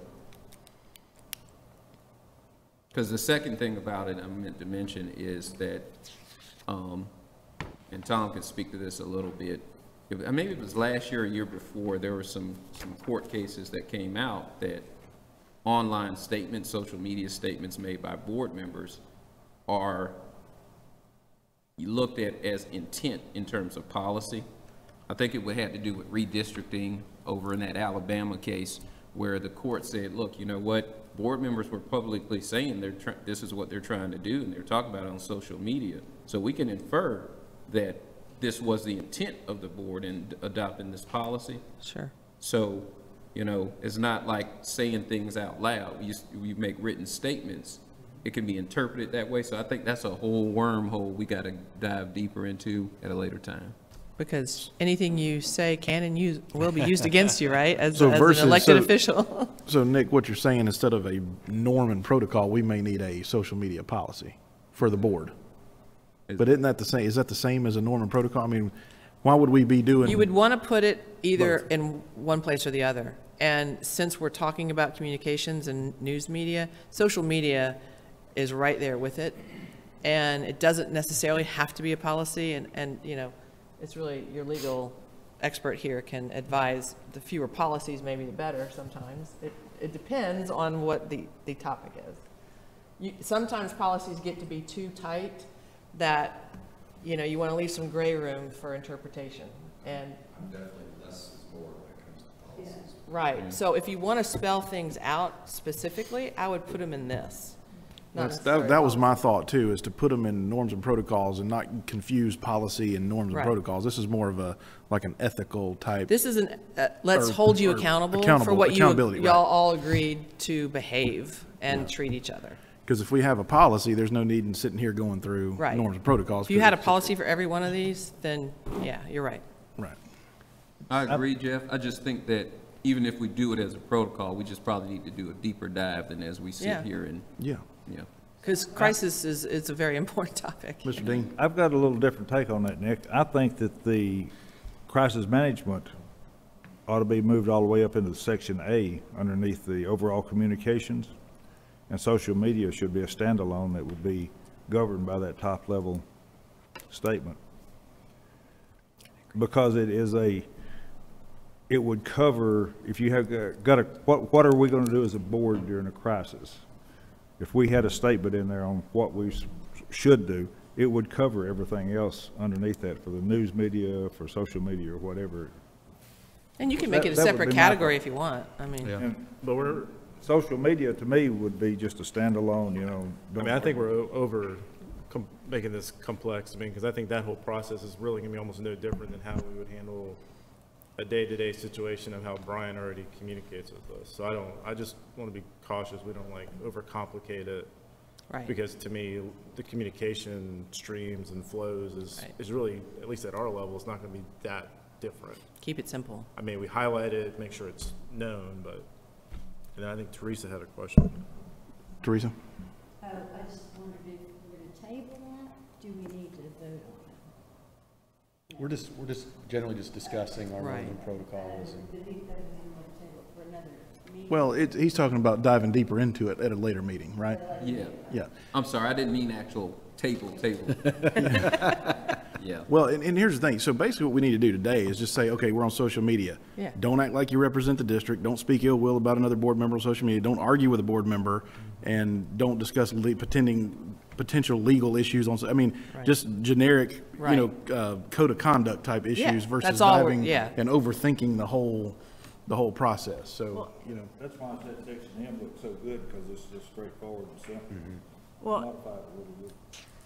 and I think that goes back to part of our, I think it's probably in our pledge, but, you know, part of our duty is to kind of educate the public. So if they're asking for factual information we're not aware of, we can ask and put the fact out there. Or if there's something out there that is completely egregious and wrong, Right.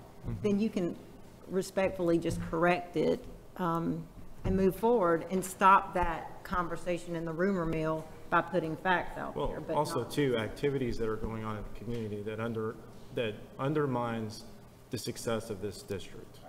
And to me, we can debate it, I don't care, but to me, that applies to whether that's an organization, a business environment, another body of government, which, yeah, we want to have good working relationships, but at the same time, if there are policies out of control of this body at the county, the state, the federal level, we have a job and a duty to the citizens of this county to make sure that they know about it. Yeah. I mean, if the legislature is proposing something that's going to hurt your kids tremendously, whether it's Amendment 1, you have every right as a board member to advocate for the kids in your district on social media. But it's not hurting your district, but you're trying to inform the public of how this can be detrimental to their pocketbooks and their kids. So that's part of your duty too. So that's why, you know, you have to be real careful. When I was on the board, nobody knew who I ever voted for you know, president or anything. I just stayed out of all of that. But when it came to advocating for our kids or cheering them on, I would share stories from the district Facebook page or Instagram, as, you know, as the rah-rah for the representing our school system to inform your friends and community members. That's okay. Right. But if, oh gosh, my board voted to do this and I don't agree with it, and here's why you shouldn't agree with it either. Yeah, I agree. No, I would never do that. You know, once the will of the board has been met, then you have to go along with it, even if you disagree with it. Again, it's in your code of conduct. It's a state law. That's the first bullet on that social media was to promote positive and important news about the school district. Right. Mm-hmm. That's a very good one. Yeah, how do y'all feel about these on the Bryan County? On their social media? I plagiarize myself, but they won't mind. Copy and paste. I mean, Yeah. 7 hours into it must be pretty good. Yeah, I think Yeah. those are good, and I think we also need to be mindful that we're the governing body. We make policies that affect the employees of our district too. Yes. So if we're putting limits on what they can put on social media, we need to make sure we're following the same example, because Exactly. it's not really cool for us to be making policy and limiting other people when we're out there blasting stuff. Right. So, Because what Kim does reflects what John does, and what John does reflects what Jason does. I mean, you know, you're all in this together, so you just want to act very respectfully as much as possible. And I liked what you said about don't engage with the board members to correct them. Was that you that came up with that? No, I didn't. And maybe we add that in there somehow to take them offline. You know, sometimes when I would see, and when I was on the board, blogs were big, and you know, you people can just say anything and everybody believes that it's true, and it's not, you know, but we couldn't comment on blogs. So I would call a friend and say, hey, can you say this for me? You know, just so that they know they need to call the district. And sometimes the district PR person would comment. It's better that that happened than one of you, probably, just because of who you are. And also, while we're on this, let's address, because I've seen this happen too. You'll have a person in the community that will want a private message someone, and then they will set up a private chat with all 7. Yeah. And I usually withdraw from that conversation. I don't want to get into open meetings where you're having a discussion in a forum, but you've got to be very careful, because someone in the public will do that. They'll say, what do y'all think about this? Tag all 7. Yes. I wouldn't answer that question. I would stay totally away from that. Mm-hmm. And that's just like an email, right? And that's subject to open records as well. It doesn't matter what platform it's on. and what's just about as bad is when they send the same message to each one individually, looking for Right. different answers. Right. Don't you love that? Yeah. Well, it's better to answer them individually than it is in a group chat with all 7 board members, though. So that's my point. Right. That's a good call. Yeah. Yeah. I think we can adopt IMP as a whole. I like it. I think the language is good. It kind of speaks to what we're trying to do. So I think we can. Copy and paste. Yep. Sounds good. Okay. Thank you, Bryan County. Yay. Go Bryan County. Did you want to add anything about the messenger? Yeah, I would say don't engage in any open forum through Facebook Messenger or any other, and I'm not familiar with any other sites, but if there are any messenger type things out there, that you don't engage when there's a majority of the board tagged. well, or group text, Or group, yeah. group text. Yeah, I could go for group text too. Email, I don't know how email would work on that when you get an email from a parent to all 7, but that's typically one of those things where you let the superintendent be the Right. spokesperson for the district, right? Because remember, anything you say could be a lawsuit later, you know, And and we'll used work on against some you. language for that. Okay. So, yeah, I like that. That's a great addition. Anything else with social media that you see that's not in here? I thought we tabled that. Yeah. No, we just Looks like we decided, just got it done. well, I thought everybody, I didn't hear anybody say they were not okay with, Got it done. with M. Yeah, M. Didn't we say M was okay? Does anybody have a problem? Everybody seemed to be okay with M. Yeah, we After said, what so Nick we don't said. have to table anything, we're gonna go with M. No, and I think Nick was just saying in the future, let's have a deeper discussion at another board meeting about policies and procedures that go along with the same thing, right? Especially the crisis. The crisis one, right? Yeah, that's great. Okay, We could always add communications it to it. with staff. Number one, the superintendent is the only employee that reports directly to the Board of Education. 2, board members may always contact the superintendent. 3, board members should not attend staff meetings and/or staff trainings unless invited. 4, when board members are approached with community, constituent, parent concerns, they should refer the issue to the superintendent, who may delegate to appropriate staff. And 5, community members, constituents, and parents with concerns should be encouraged to follow the appropriate chain of command. Number 4, I think if we could change the second line, second sentence from should to may, that'd be preferable. So it'll just say they may refer the issue to the superintendent. Yeah, I agree with that, because a lot of times I get parent concerns, and I just tell them, well, that, rather than send them to him, because it's not to that level, their principal, their teacher. Well, that's when you educate them on what they should do next. Right. Have So you we talked to don't the have- teacher? Have you talked to the principal? And, Right. you know, you recount what the chain of command is. And once it gets all the way up to the superintendent and you're still not happy, that's when you call me. Right, yeah, that's what I usually tell him, and of course, if it's something that I feel like he needs to know anyway, that may get to that Right. point, then of course I'll let him know, but if it's something that you think is Yeah. gonna get settled before then, I don't think Sometimes it's an isolated incident, but if you're hearing from the same, a volume of parents over the same issue, then yeah, I would certainly give him a heads up as soon as possible. And one thing, we did it, was it 2 years ago, 3 years ago? On the back of all our business cards is the Yes. Chain of Chain of command. chain of command. And we talked about, I don't think it's been done yet, if we can have that added to the website. Because I know for a lot of people, they go there on their phones, a see great the idea. board.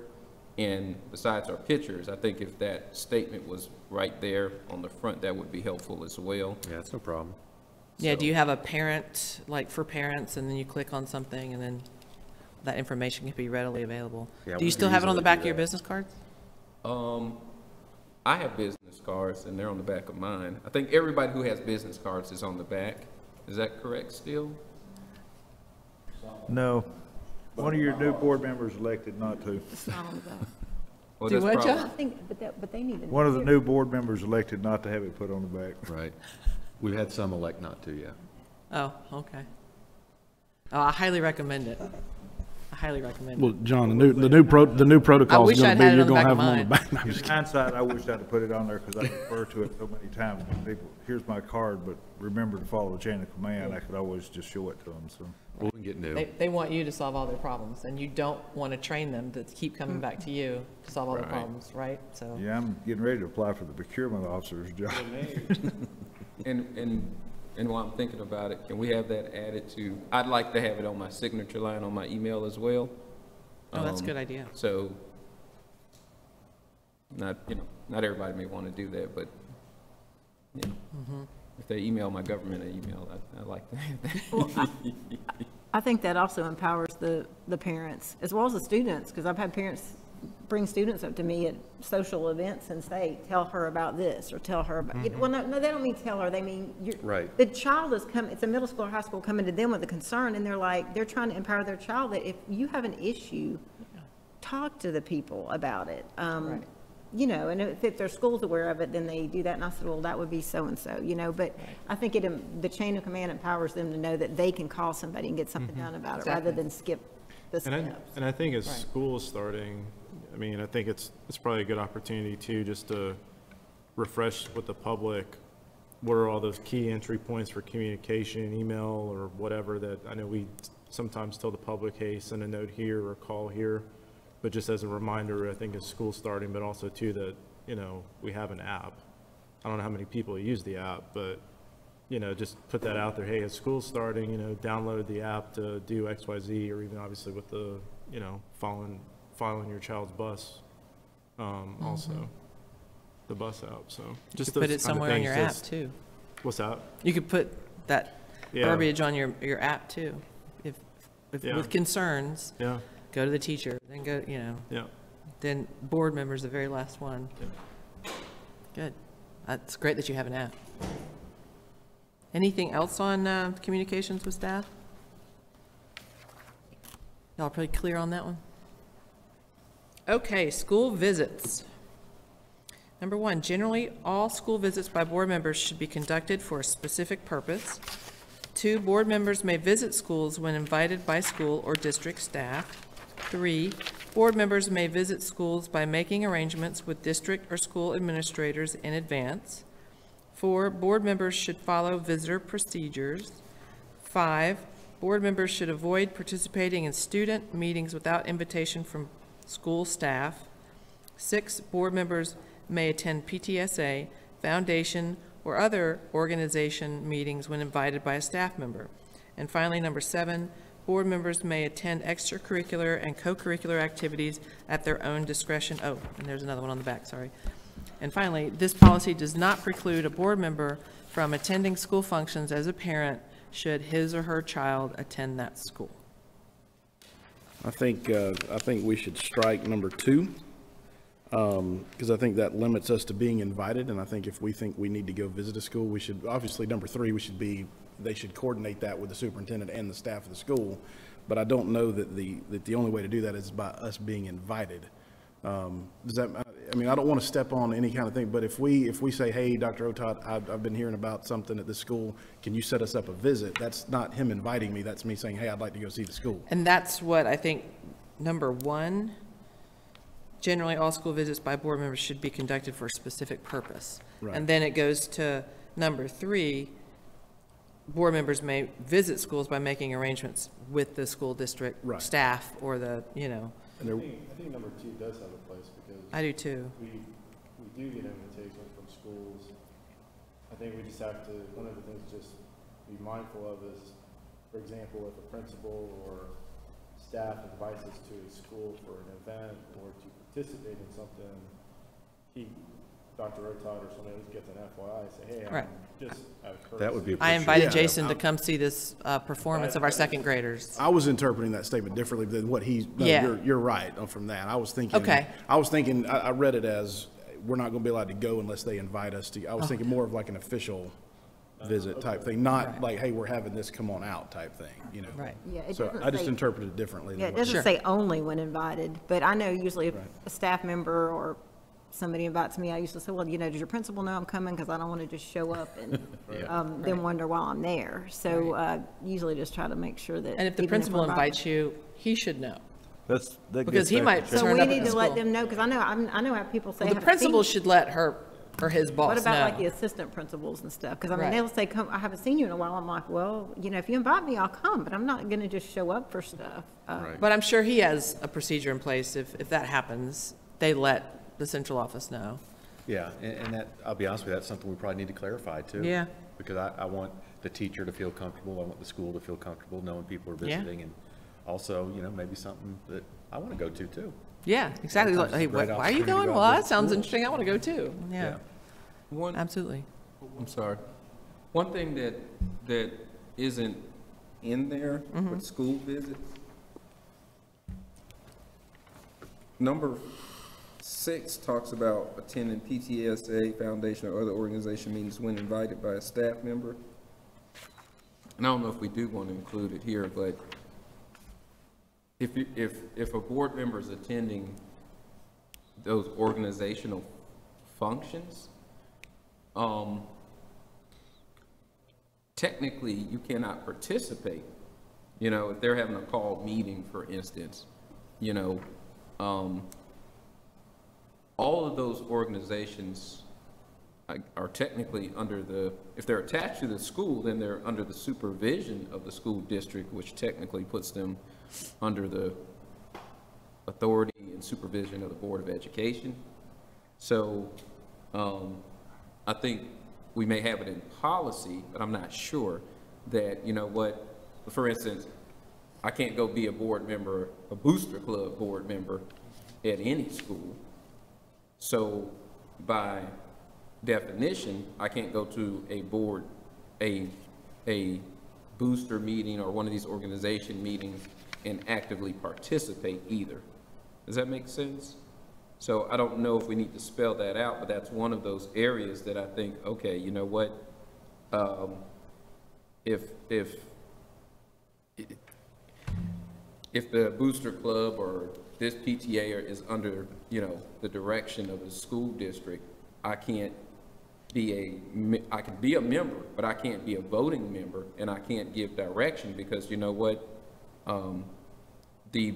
ultimately the board oversees this organization, so I'm helping direct this organization. I don't know if that makes sense, but Yeah, you can't be on the PTSA board of directors at your school, or, you know, right, because it duplicates, it's a conflict. I think you're trying to define the activity, because like, for example, I know some of us, I'll use Kim as an example, you go to Family Connections, and you well, I do serve on the board of Family Connections, but it's not. It's an independent 501c3. Right, that's what we don't use, vote. And then as far as Education Foundation, I'm on there, but I'm a non-voting member. Right. And then on advisory committees at the school level, those are advisory committees, so we don't vote. But yeah, I mean, I'm on a lot of committees. Most of them I don't have voting privilege. It would be okay as long as we don't have voting privileges? Okay. Yeah. Usually, like our local foundation, Education Foundation, the board chair always served on the board. Right. But I don't think they were able to vote. Yeah, ours has been established as a non-voting, I'm a non-voting member. Right, and the superintendent was on it as well. Yeah. those are, I mean, Because you're in advisory capacity when they have funds and, you know, how do we want to spend these funds? And you know what the strategic plan is, and you can better articulate that than anybody on that board, so. no, I think those are good examples, because those type of organizations are truly outside of the system. But but there are so many other organizations affiliated with schools, and Like the even band community boosters, stuff, the Local school council. local school Yeah, councils, all so- that. So I think that's either something to think through or maybe add here, because that is a clarification for a board member that, look, you know what, and even for the public, don't ask me to do this for the, you know, or I can't participate. So it's not me saying, no, I don't want to support, you know, this, or serve in this capacity. It's I can't. Does that make sense? So, I understand what you're saying. so maybe we should not serve on any other governing boards within school district parameters. That's a good way to put it. Yeah. I wrote that down. That's good. So we'll need to clarify since we're the fiduciary thing for the, well, we'll talk about the other stuff later, but.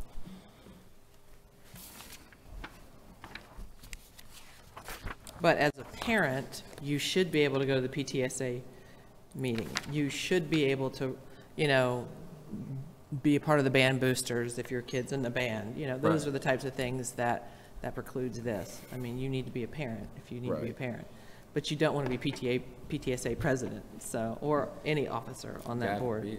It's not like this doesn't take up enough of your time, right? Right. So just to clarify that, are you going to take when invited by a staff member off of this and then expand it to, you can't be on the governing board of a meeting, or?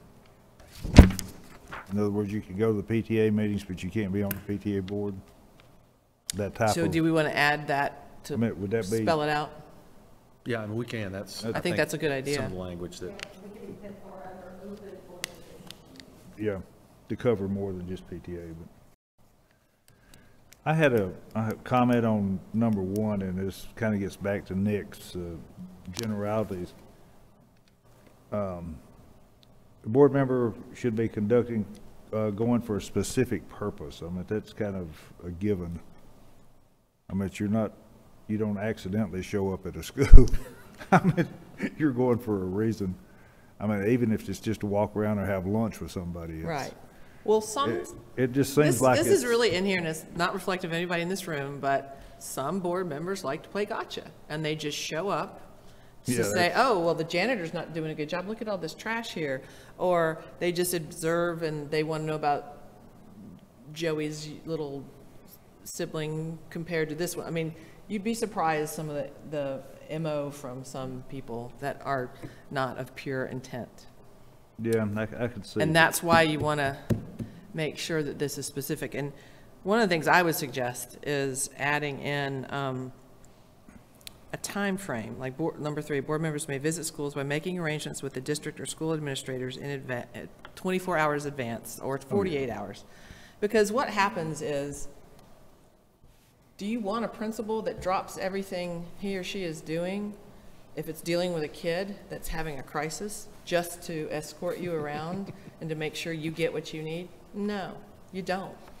So most people that are really good at their job want to be able to time manage well to make sure that you have what you need when you come there. And one of the things, you know, in following the sign-in procedures, one of the things that we added, I think it was Bryan County, was to be mindful of the time that you are taking from staff when you're there. So if you're visiting a teacher and you pull her aside and she's not dealing with kids in the middle of the school day, is that a really good thing?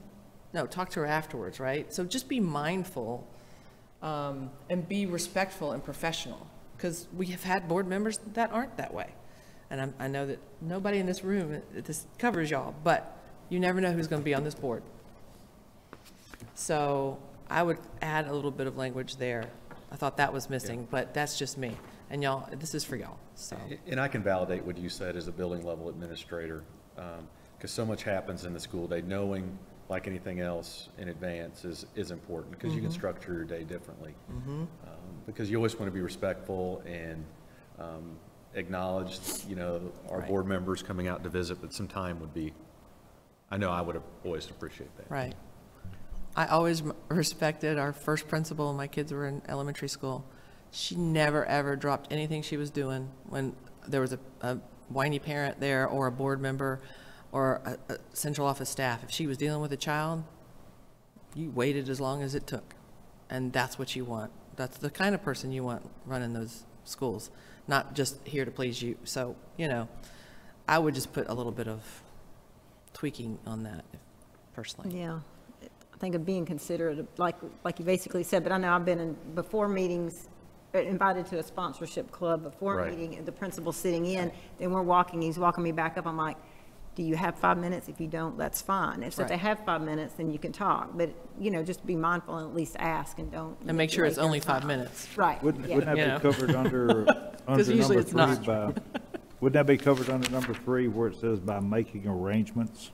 Well, if you're invited by a staff member and you go to this meeting and then something comes up later. This is where you're calling the principal, though, and tell. Oh, no, I'm not calling. They're walking you back. It's okay. Never mind. It's just time. Just being, don't Courteous of the assume time. they have extra time for you. Right. If you're there on another reason, for another reason. Maybe on number 4, you say something like, board members should follow visitor procedures, which means you need to sign in, and be respectful, be professional and respectful of school staff time. You know. Maybe we just use the word scheduled, John, for number 1. Yeah. Instead of making it more restrictive than you would any public person, I guess. Yeah. So instead of saying 24 or anything like that, say just the visit should be scheduled. Yeah. That's,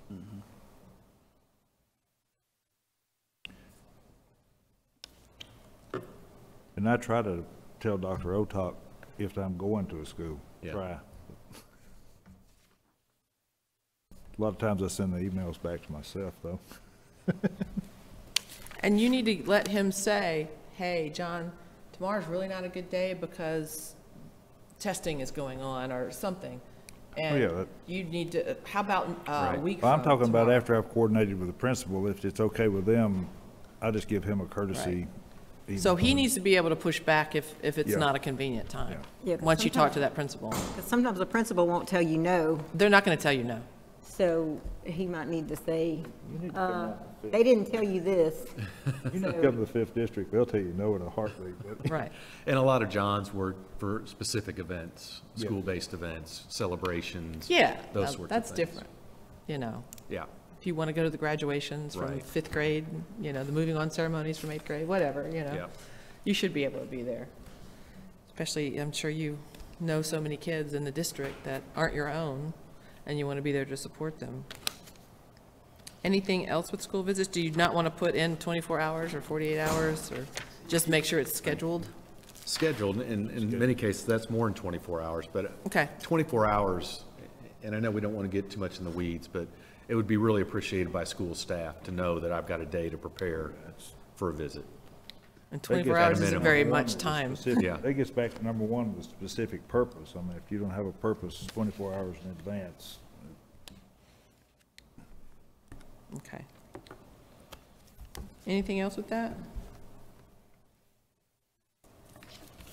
All right. Before we go to the next one, can we take a 5-minute recess? I think we should. Okay, all right. That's a good idea. All right. All right, we ready? Proceed. All right, we're making progress. Our goal is to get through this document. And then we can, I know that time's running late, and I think Jason has to leave soon, right? You good?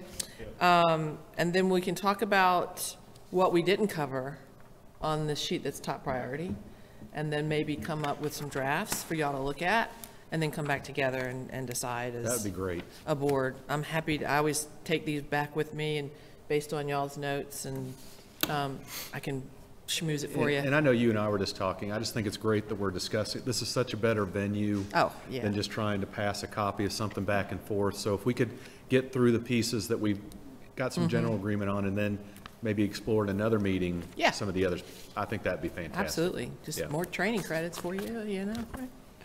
All right, so we're talking about board meetings. Number C on the back of this document. Number 1, board members should be on time and fully present. Parentheses, refrain from using personal electronics during meetings. 2, board members should conduct themselves professionally during board meetings. 3, board members should dress appropriately for board meetings. 4, board members should attend the meeting fully prepared by studying the posted agenda and any attachments. 5, board members represent the entire district and should be open to the opinions of the public and fellow board members. Number 6, board members should limit questions during the meetings to the superintendent or presenter and not directly question the staff in the audience unless clarification is needed. 7, board members should keep confidentiality of privileged information a priority. Discussion and information connected with executive sessions should not be shared privately or publicly. 8, board members should be recognized by the board chair before speaking. And finally, number 9, board members should respect the right of the other members to have a dissenting vote. On important matters, board members may explain the reasons for their vote, either during deliberation or before casting their vote. That's a lot. Yeah. And yet there's still a lot of things that probably aren't covered here that we might want to talk about. Mr. Chester. We can strike number 3. Dressing appropriately is so subjective. I mean, what I think we can do is just adopt that our dress should be business casual. Yes, I was going to suggest that you just say the board members should dress in business casual, or whatever y'all decided. Yeah, that's more of a straightforward statement. It's defined. I think everybody they know what business casual is, but, you know, but I think we can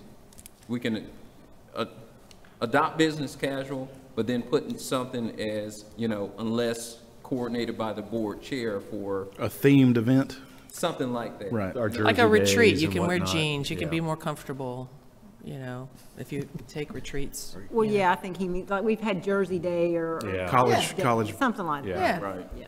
Are y'all okay with business casual? Yeah. I think that's a great addition. And then number 7, I put just strike it all together, but the confidentiality is covered by the OCGA. So instead of saying that you keep confidentiality, well, you know what, we all signed the executive session statement, and there's actually law that applies to that. So I don't know if we just want to say, like we did with open meetings, we'll follow the code on confidentiality, which may be better than saying we will follow the law for number 7. So my recommendation would be, okay, yeah, the law says you keep confidentiality. We all sign off on it. We will follow the law. And it's a nice little reminder there for the community to see that. Yeah. Right, sure. Because you wouldn't believe how many people break that, you know, and that leaves them open for trouble. And then number 8, board members should be recognized by the board chair before speaking. Well, that just goes to parliamentary procedure. We already have a board policy that says we use Robert's rules, I think. or policy? I think they're based off that. But We have a modified. It's a Yeah, modified ours are problem. modified, but I don't know that they, we would have to look at them again to see if they actually address the fact about being acknowledged to speak. Yeah, that's a little different. So I guess that's just clarification then, because if you got to be recognized by the chair, then that's kind of embedded in parliamentary procedure anyway. If the board chair is the chair of the meeting, then it's redundant. I guess that's what I'm thinking. It does. Your rules do say that you have to be recognized by the chair. The chair has to give you the floor. So, We just reference the policy. I would just follow reference the Rules policy. establishment policy B. Policy B, whatever. Yeah. and then last but not least, number 9, the second sentence is, I think we should try to eliminate the ambiguity. It says on important matters. Well, what's an important matter? If you've got the landscaping contract, it's important to you, so, I think just striking through that first part of the sentence would be better drafting. So on important matters is struck through, so it just says board members may explain the reasons for their vote either during deliberation or before casting their vote. I think that's just a better statement. Yeah, I'm fine with that.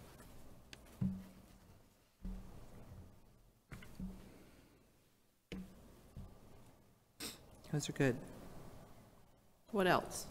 On number 9, if someone in the public asks after the meeting, why did you vote that way, you should be able to explain it to them without, walking that line of whether you're going to go against, because you're supposed to support your board's decision once you leave, but you can still explain why you voted the way you did, I'm assuming, right? Right, and that's a good reason why during the meeting, you should say why you're not supporting it. Right. So they'll hear it. And stick to that same. And stick to the same Right. thing you said. So you want to add that? Sure. What do y'all think? Say it again, Jeff. No, just clarifying, because once the board makes a decision, you've got to support that decision in public 2 or 3 days later, for example. Right. But people may ask you, why did you vote that way? So this is specifically addressing a vote. So if someone asks you why you voted that way, you should be able to explain it. This wouldn't limit you from explaining your vote after the vote, because the language says may explain the reasons for their vote either during deliberation or before casting their vote. But you may have someone in the public ask you why you voted that way later. So why don't we strike the second part as well? So we'll strike through on important matters, and then we'll strike through after the second comma as well, so that it just says board members may explain the reasons for their vote, period. I would also, yeah, I mean, is that just for dissenting vote? Because if you have to abstain, you should state why. Some board members just abstain all the time. They're not doing their job. They're not following the code of ethics. I know y'all aren't like that. But some, if there is a real conflict, they need to explain why they're going to have to sit this one out. So, Ms. Cobb. Right. Ms. Cobb. Yeah, I agree. I think I don't remember where this one came from, but as far as either during deliberation or before casting their vote, I don't know, it needs to be that specific. But after we've already voted, I mean, maybe to somebody that asks you later, but we don't need to get in a long discussion after the vote's already taken. Yeah, you in move the on. meeting. So this board meeting representation, is during the board meeting. So I think it was just trying to say, look, if you've got something to say about it, say it. You've got the motion, you've got the second, then we've got the discussion. So if you need to say something, say it during discussion and not after. If there's a 5-2 vote, don't decide to pop up after that and, state your case. So. Or go back under board member comments and rehash it. Something happened an hour ago. Right. Mr. Dean? Yeah, Aaron, the new member school board association training, they told you not to ascend from any of your votes, to always vote for it one way or the other, even if it's a hard decision, so. yes, that's why you're there. Yep. You have to make a decision. It's a hard job, right? So you have but to the vote pay one is way or the other. wonderful. You would hope. But some people don't. You'd be surprised. And if that's happening on your board, you need to hold them accountable. And these help you do that. What else? under this one. So we're leaving that? So board members should respect the right of other members to have a dissenting vote. Board members may explain the reasons for their vote during the meeting. Discussion? Or the, you know, and then forget about the either during deliberation or before casting your vote? Is that what you're asking? No, I'm lost. I'm sorry. It's all right. I didn't know if y'all wanted to make that one shorter. Number 9.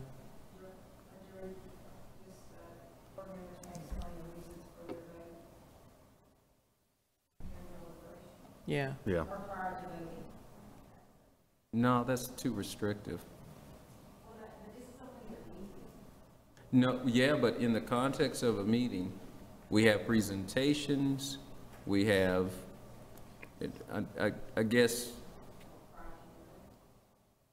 yeah, I mean, there's other points during the meeting. There's other points during the meeting where it would be on point to speak to an issue, even if you've already voted on it because it's come up again, or there's additional information. So, and then, you know, a member could just ask the chair for a point of privilege. Hey, you know what, can I speak to this as a point of privilege? You know, so I understand what you're saying, but I think in the terms of how we do business, that's really narrowing and defining.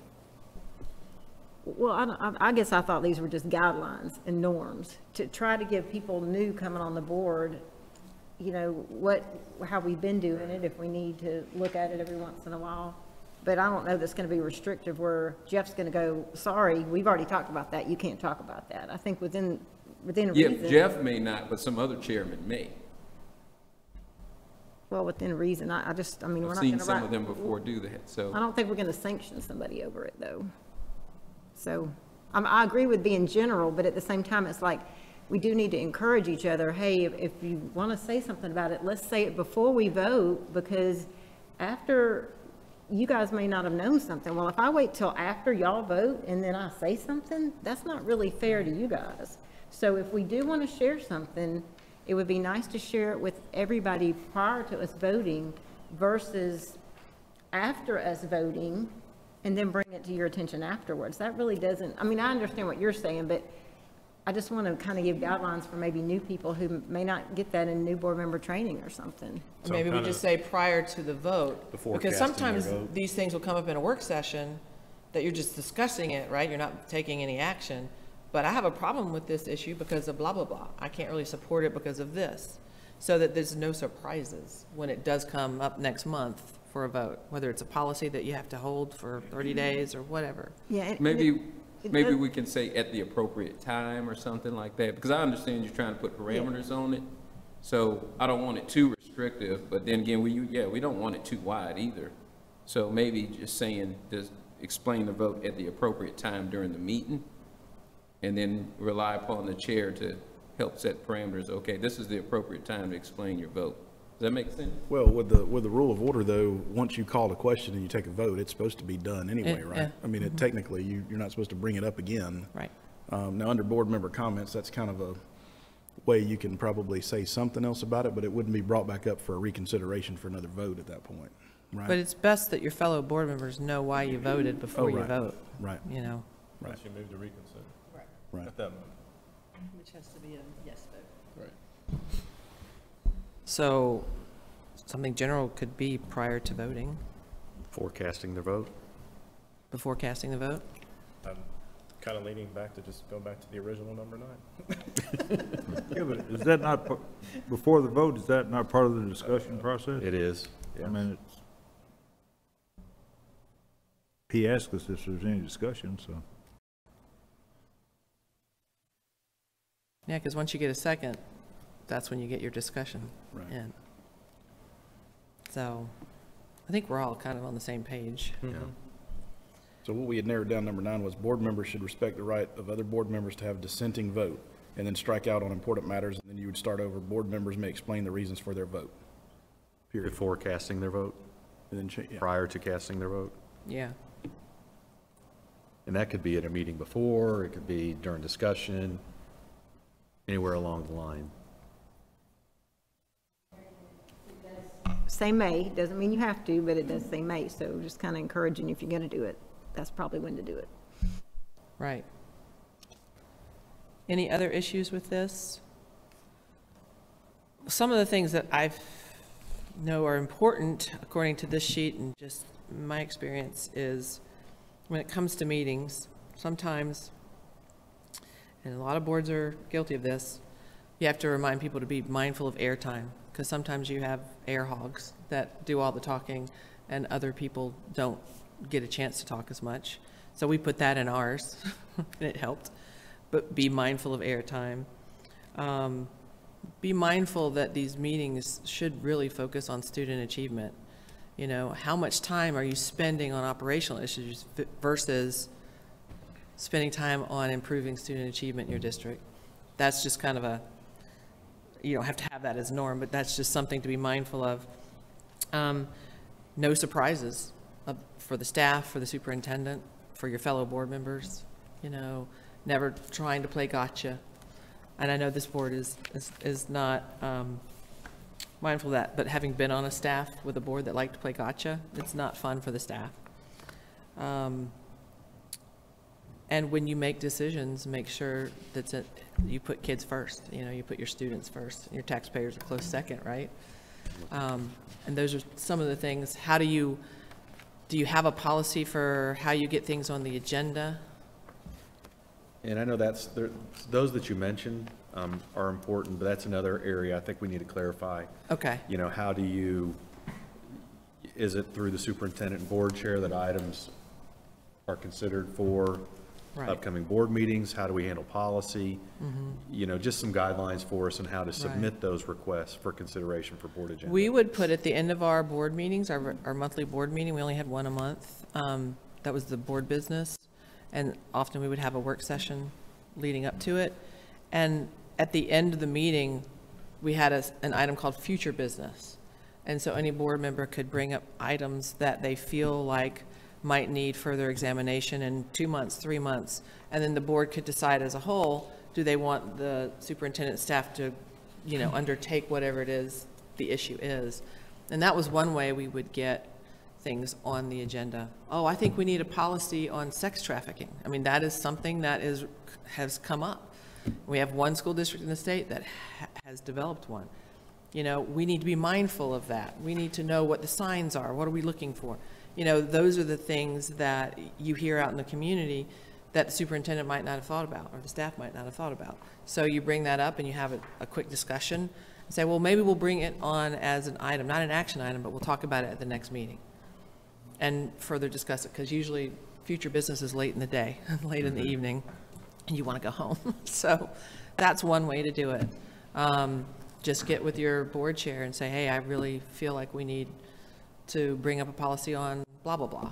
And then he takes it to Brian, gets his take on it. I mean, there's a whole myriad of ways to do it. But you really want to make sure that you kind of take a quick straw poll of the rest of the board that it's important to them too. Because, you know, is it tied to your strategic plan? You don't want to go down a rabbit hole that isn't going to better, you know, student achievement. So should we just go ahead, Nick? I was just going to ask you to clarify. You said it's a bullet point on the agenda for work session? It was on our regular board meeting at the end. It would be future business. Like, okay, we need to pick a delegate for the GSBA delegate assembly. We need to put that on the agenda for next month. Anybody interested? And then you say, oh, well, I'll do it, or I'll do it. I mean, it doesn't have to be mind-shattering, earth-shattering, anything like that. But trends that are coming up, we see that the growth is happening. There's a lot of development coming up. How are these new apartments going to affect our student enrollment? Is that something that we want to undertake to talk about where we are in our demographic study? I mean, sounds like we should talk about that at every meeting, but. Sounds like what? That's a topic you said for every meeting. Yeah, in a high growth area like this, sure. John? Yeah, and Dr. Otak's heard this 100 times. I think we need to change the format of our board meetings to be a Board of Education meeting and not a Dr. Otak briefing. I think we need to get him off the stage of having to come up with presentations, and I hate to use this term, but to entertain us. And it's not entertainment, it's information. But I think we need to be addressing more of new business that we need to, and discussing the issues that we've got. And As a board, as a for example, whole. the budget is, you know, it's divided up into 12 things and it's presented each month.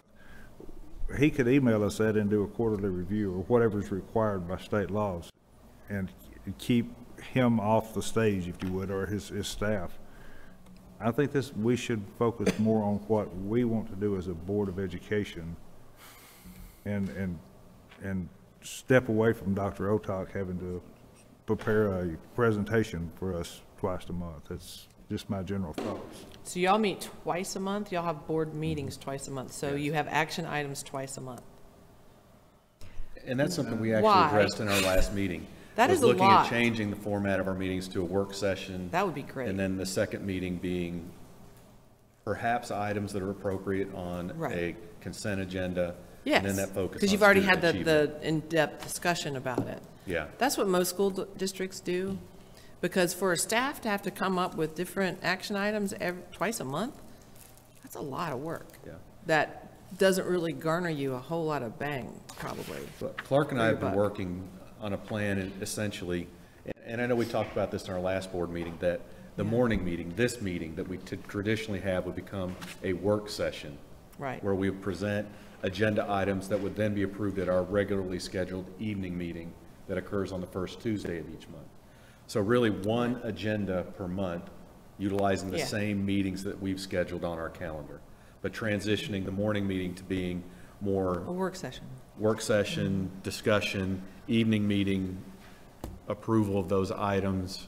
And that It gives would- the it would staff certainly help time us in in agenda between, if development. the board needs to tweak something, or, you know, that gives you time to come back and fix it, Yeah. and then send the board packet back out, you know, however many days before your regular. Because honestly, for us putting the agenda together, it is difficult for 2 months to speak to what we've discussed as a board here.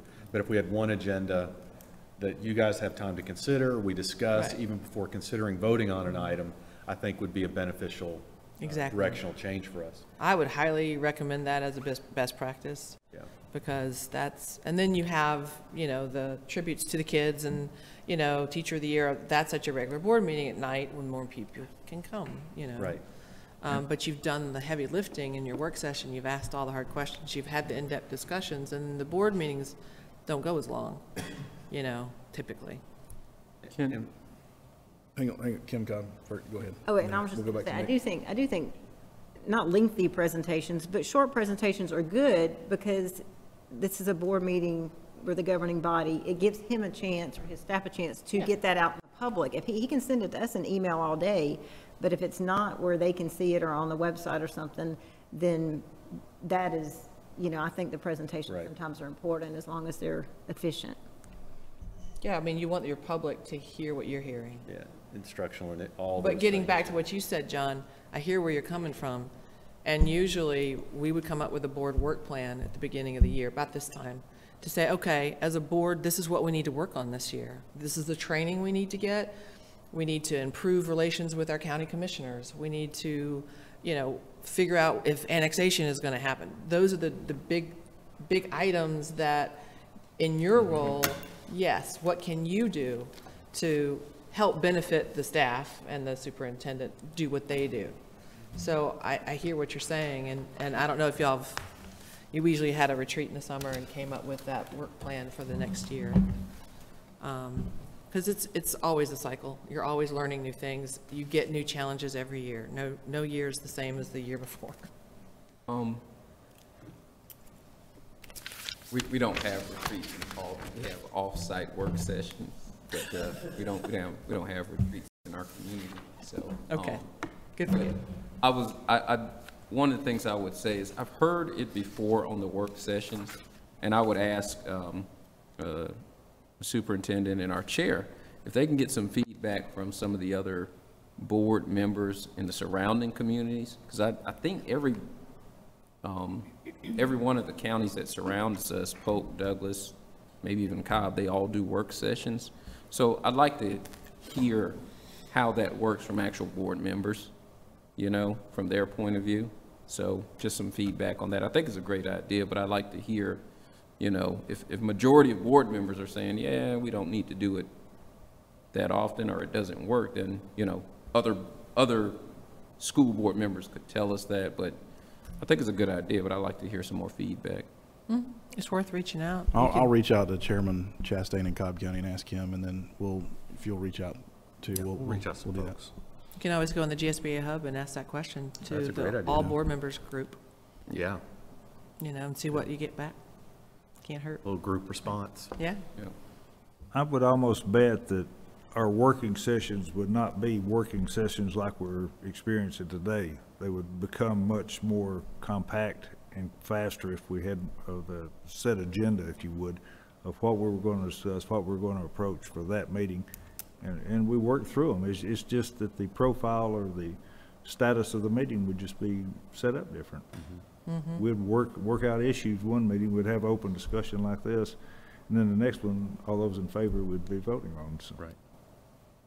I just want to go back before we get off this topic so it doesn't get lost. So some of the things you were stating earlier about, and I don't know if we want to write it as 10, 11, 12, or just weave it into what's already here, but in terms of, like, you know, no gotcha games and those types of things, and just, you know, add that. I do think we should have a specific bullet point in terms of norms and protocols. It does, I think, highlight, accentuate the work we are to accomplish at board meetings should be underlined and driven towards developing, creating greater academic success and student achievement. I mean, I don't know how we want to write it, but I think it should be spelled out in black and white that when we come here, and even when we put the agenda together, that that's kind of what we're driving towards, I think, as a team goal,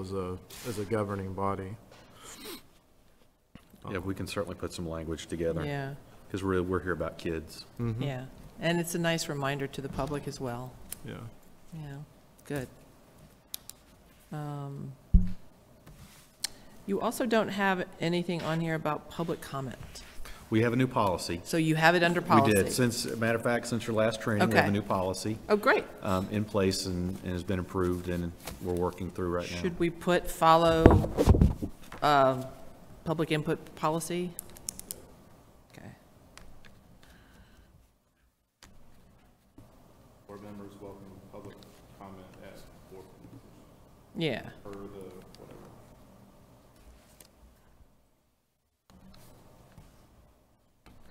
How much time do you give them? They have 5 minutes. 5 minutes? And is it at the Yeah. beginning of the meeting? Yeah. And then if it's a group, you elect a representative to Good. speak for the group. Good. Well, congrats on the new policy. That's great. Yeah. That's new since you were here last. Yeah, I remember now, talking with y'all about that. I'm sure your public appreciates it. Yeah. And Julie, I know we're kind of running short on our Yeah. time for our training. My thoughts were, and I know we had a discussion about this at break, we can do the edits to this. Yes. What we've discussed here, but I do think there's further work that we need to address in areas. Yeah, I will take a look at this, and based on your input, add some, I can just send you a draft of some of these other areas that you might want to consider. Yeah. And then we can get back together again after you study it a little bit and think about it, and it'll go much faster. Yeah. Hopefully, because you've covered a lot of ground. This is hard work. Yes, it is. This is a lot of good work, and it's been a great discussion. So I really appreciate all of y'all giving I'll input. just highlight real quick. I mean, two of the items I know we didn't spend a lot of time on, or we didn't really get to, but I think in terms of required professional learning, I think for board, and then I think as a board to ensure that we're supporting the leadership, and I think, you know, kind of staff across the board in terms of what is that professional development. So what's good for us should be good for everybody across the county. And I think and that probably takes some time to have discussion around it. Then also too, I think with this item on here about requesting funds, Yeah, I wasn't sure what that was exactly. Do you remember? I think that's probably related to professional development activities. Okay. So, okay. Oh, that was tied together. Okay, I remember now. Yeah, I mean, some of the big ticket ones, I think, are superintendent evaluation, self-evaluation, professional learning, like you said. Let's see. I know committees might be an issue with y'all. Y'all might want to have a discussion about that. Yeah. How to develop your board agenda if that's an issue. How to sanction a board member, that's already a policy, but do we need to state that you follow that policy if the board doesn't adhere to these, or their policy? Some people don't have a policy on policy making, so I didn't know where we were with that. Yeah, we definitely need to look at that. And strategic planning. Do you have a policy on that? And how often it's done, that you would adhere to it? You tie your meeting agenda items to it. I think you do already. Yes, we do. Don't you? So that's great. So you're already there. But do you need to spell it out? I mean, that's y'all's decision. That's a topic I would like to really emphasize on. Dr. Otak and I have discussed this several times about how we do our strategic plans. Right. Because y'all are halfway through? Yeah. Yeah. So you're year three? I'd like to, and I know we're running out of time today, but I think it'd be beneficial to have another work session that we can talk about some of these issues. I think this has been extremely beneficial. I can speak for myself that I've really enjoyed the opportunity to hear from everyone. It's that consensus building that I think is really important for us to come together and say, hey, this is how we want to work. This is our vision. This is where we see ourselves going as a board. And I'd like to do that sooner rather than later. That'd be great. I think so. And I just really appreciate your time. Thank you for letting me come back. I always love hanging out here in Paulding County. My best friend lives down the road, so I usually have lunch with her, but she's at the beach this week, so, oh well.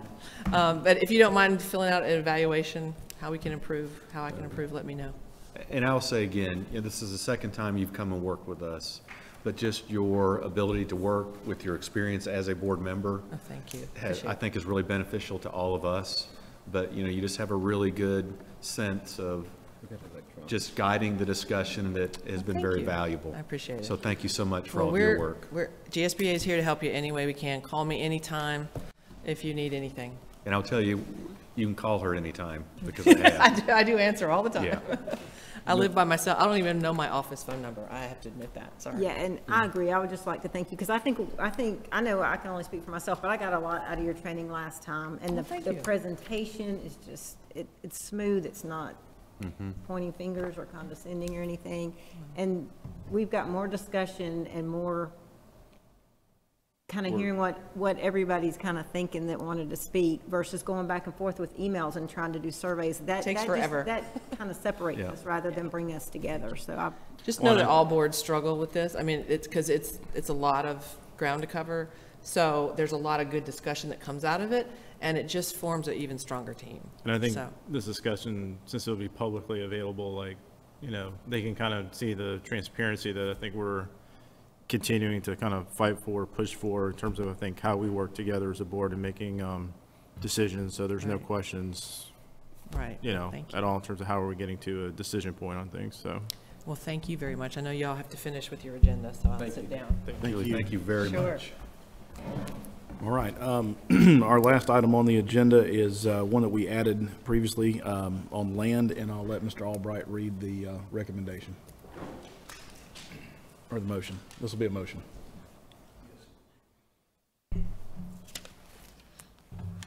Mr. Chairman, I make a motion to approve the sale of approximately 2,024 square feet, which is 0.04 acres of surplus land adjacent to W.C. Abney Elementary School to Summerlin Homes LLC for the purchase price of $10,000 and to authorize the chairman and superintendent to execute documents associated with the sale. All right, you heard a motion. Any second by Ms. Cobb. Is there any discussion? All in favor, please show by raising your hand. Any opposed? Motion passes 6-1. At this time, I'll take a motion to adjourn. So moved by Mr. Albright, second by Mr. Dean. Any discussion? All in favor, please show by raising your hand. Motion passes unanimously. Meeting adjourned.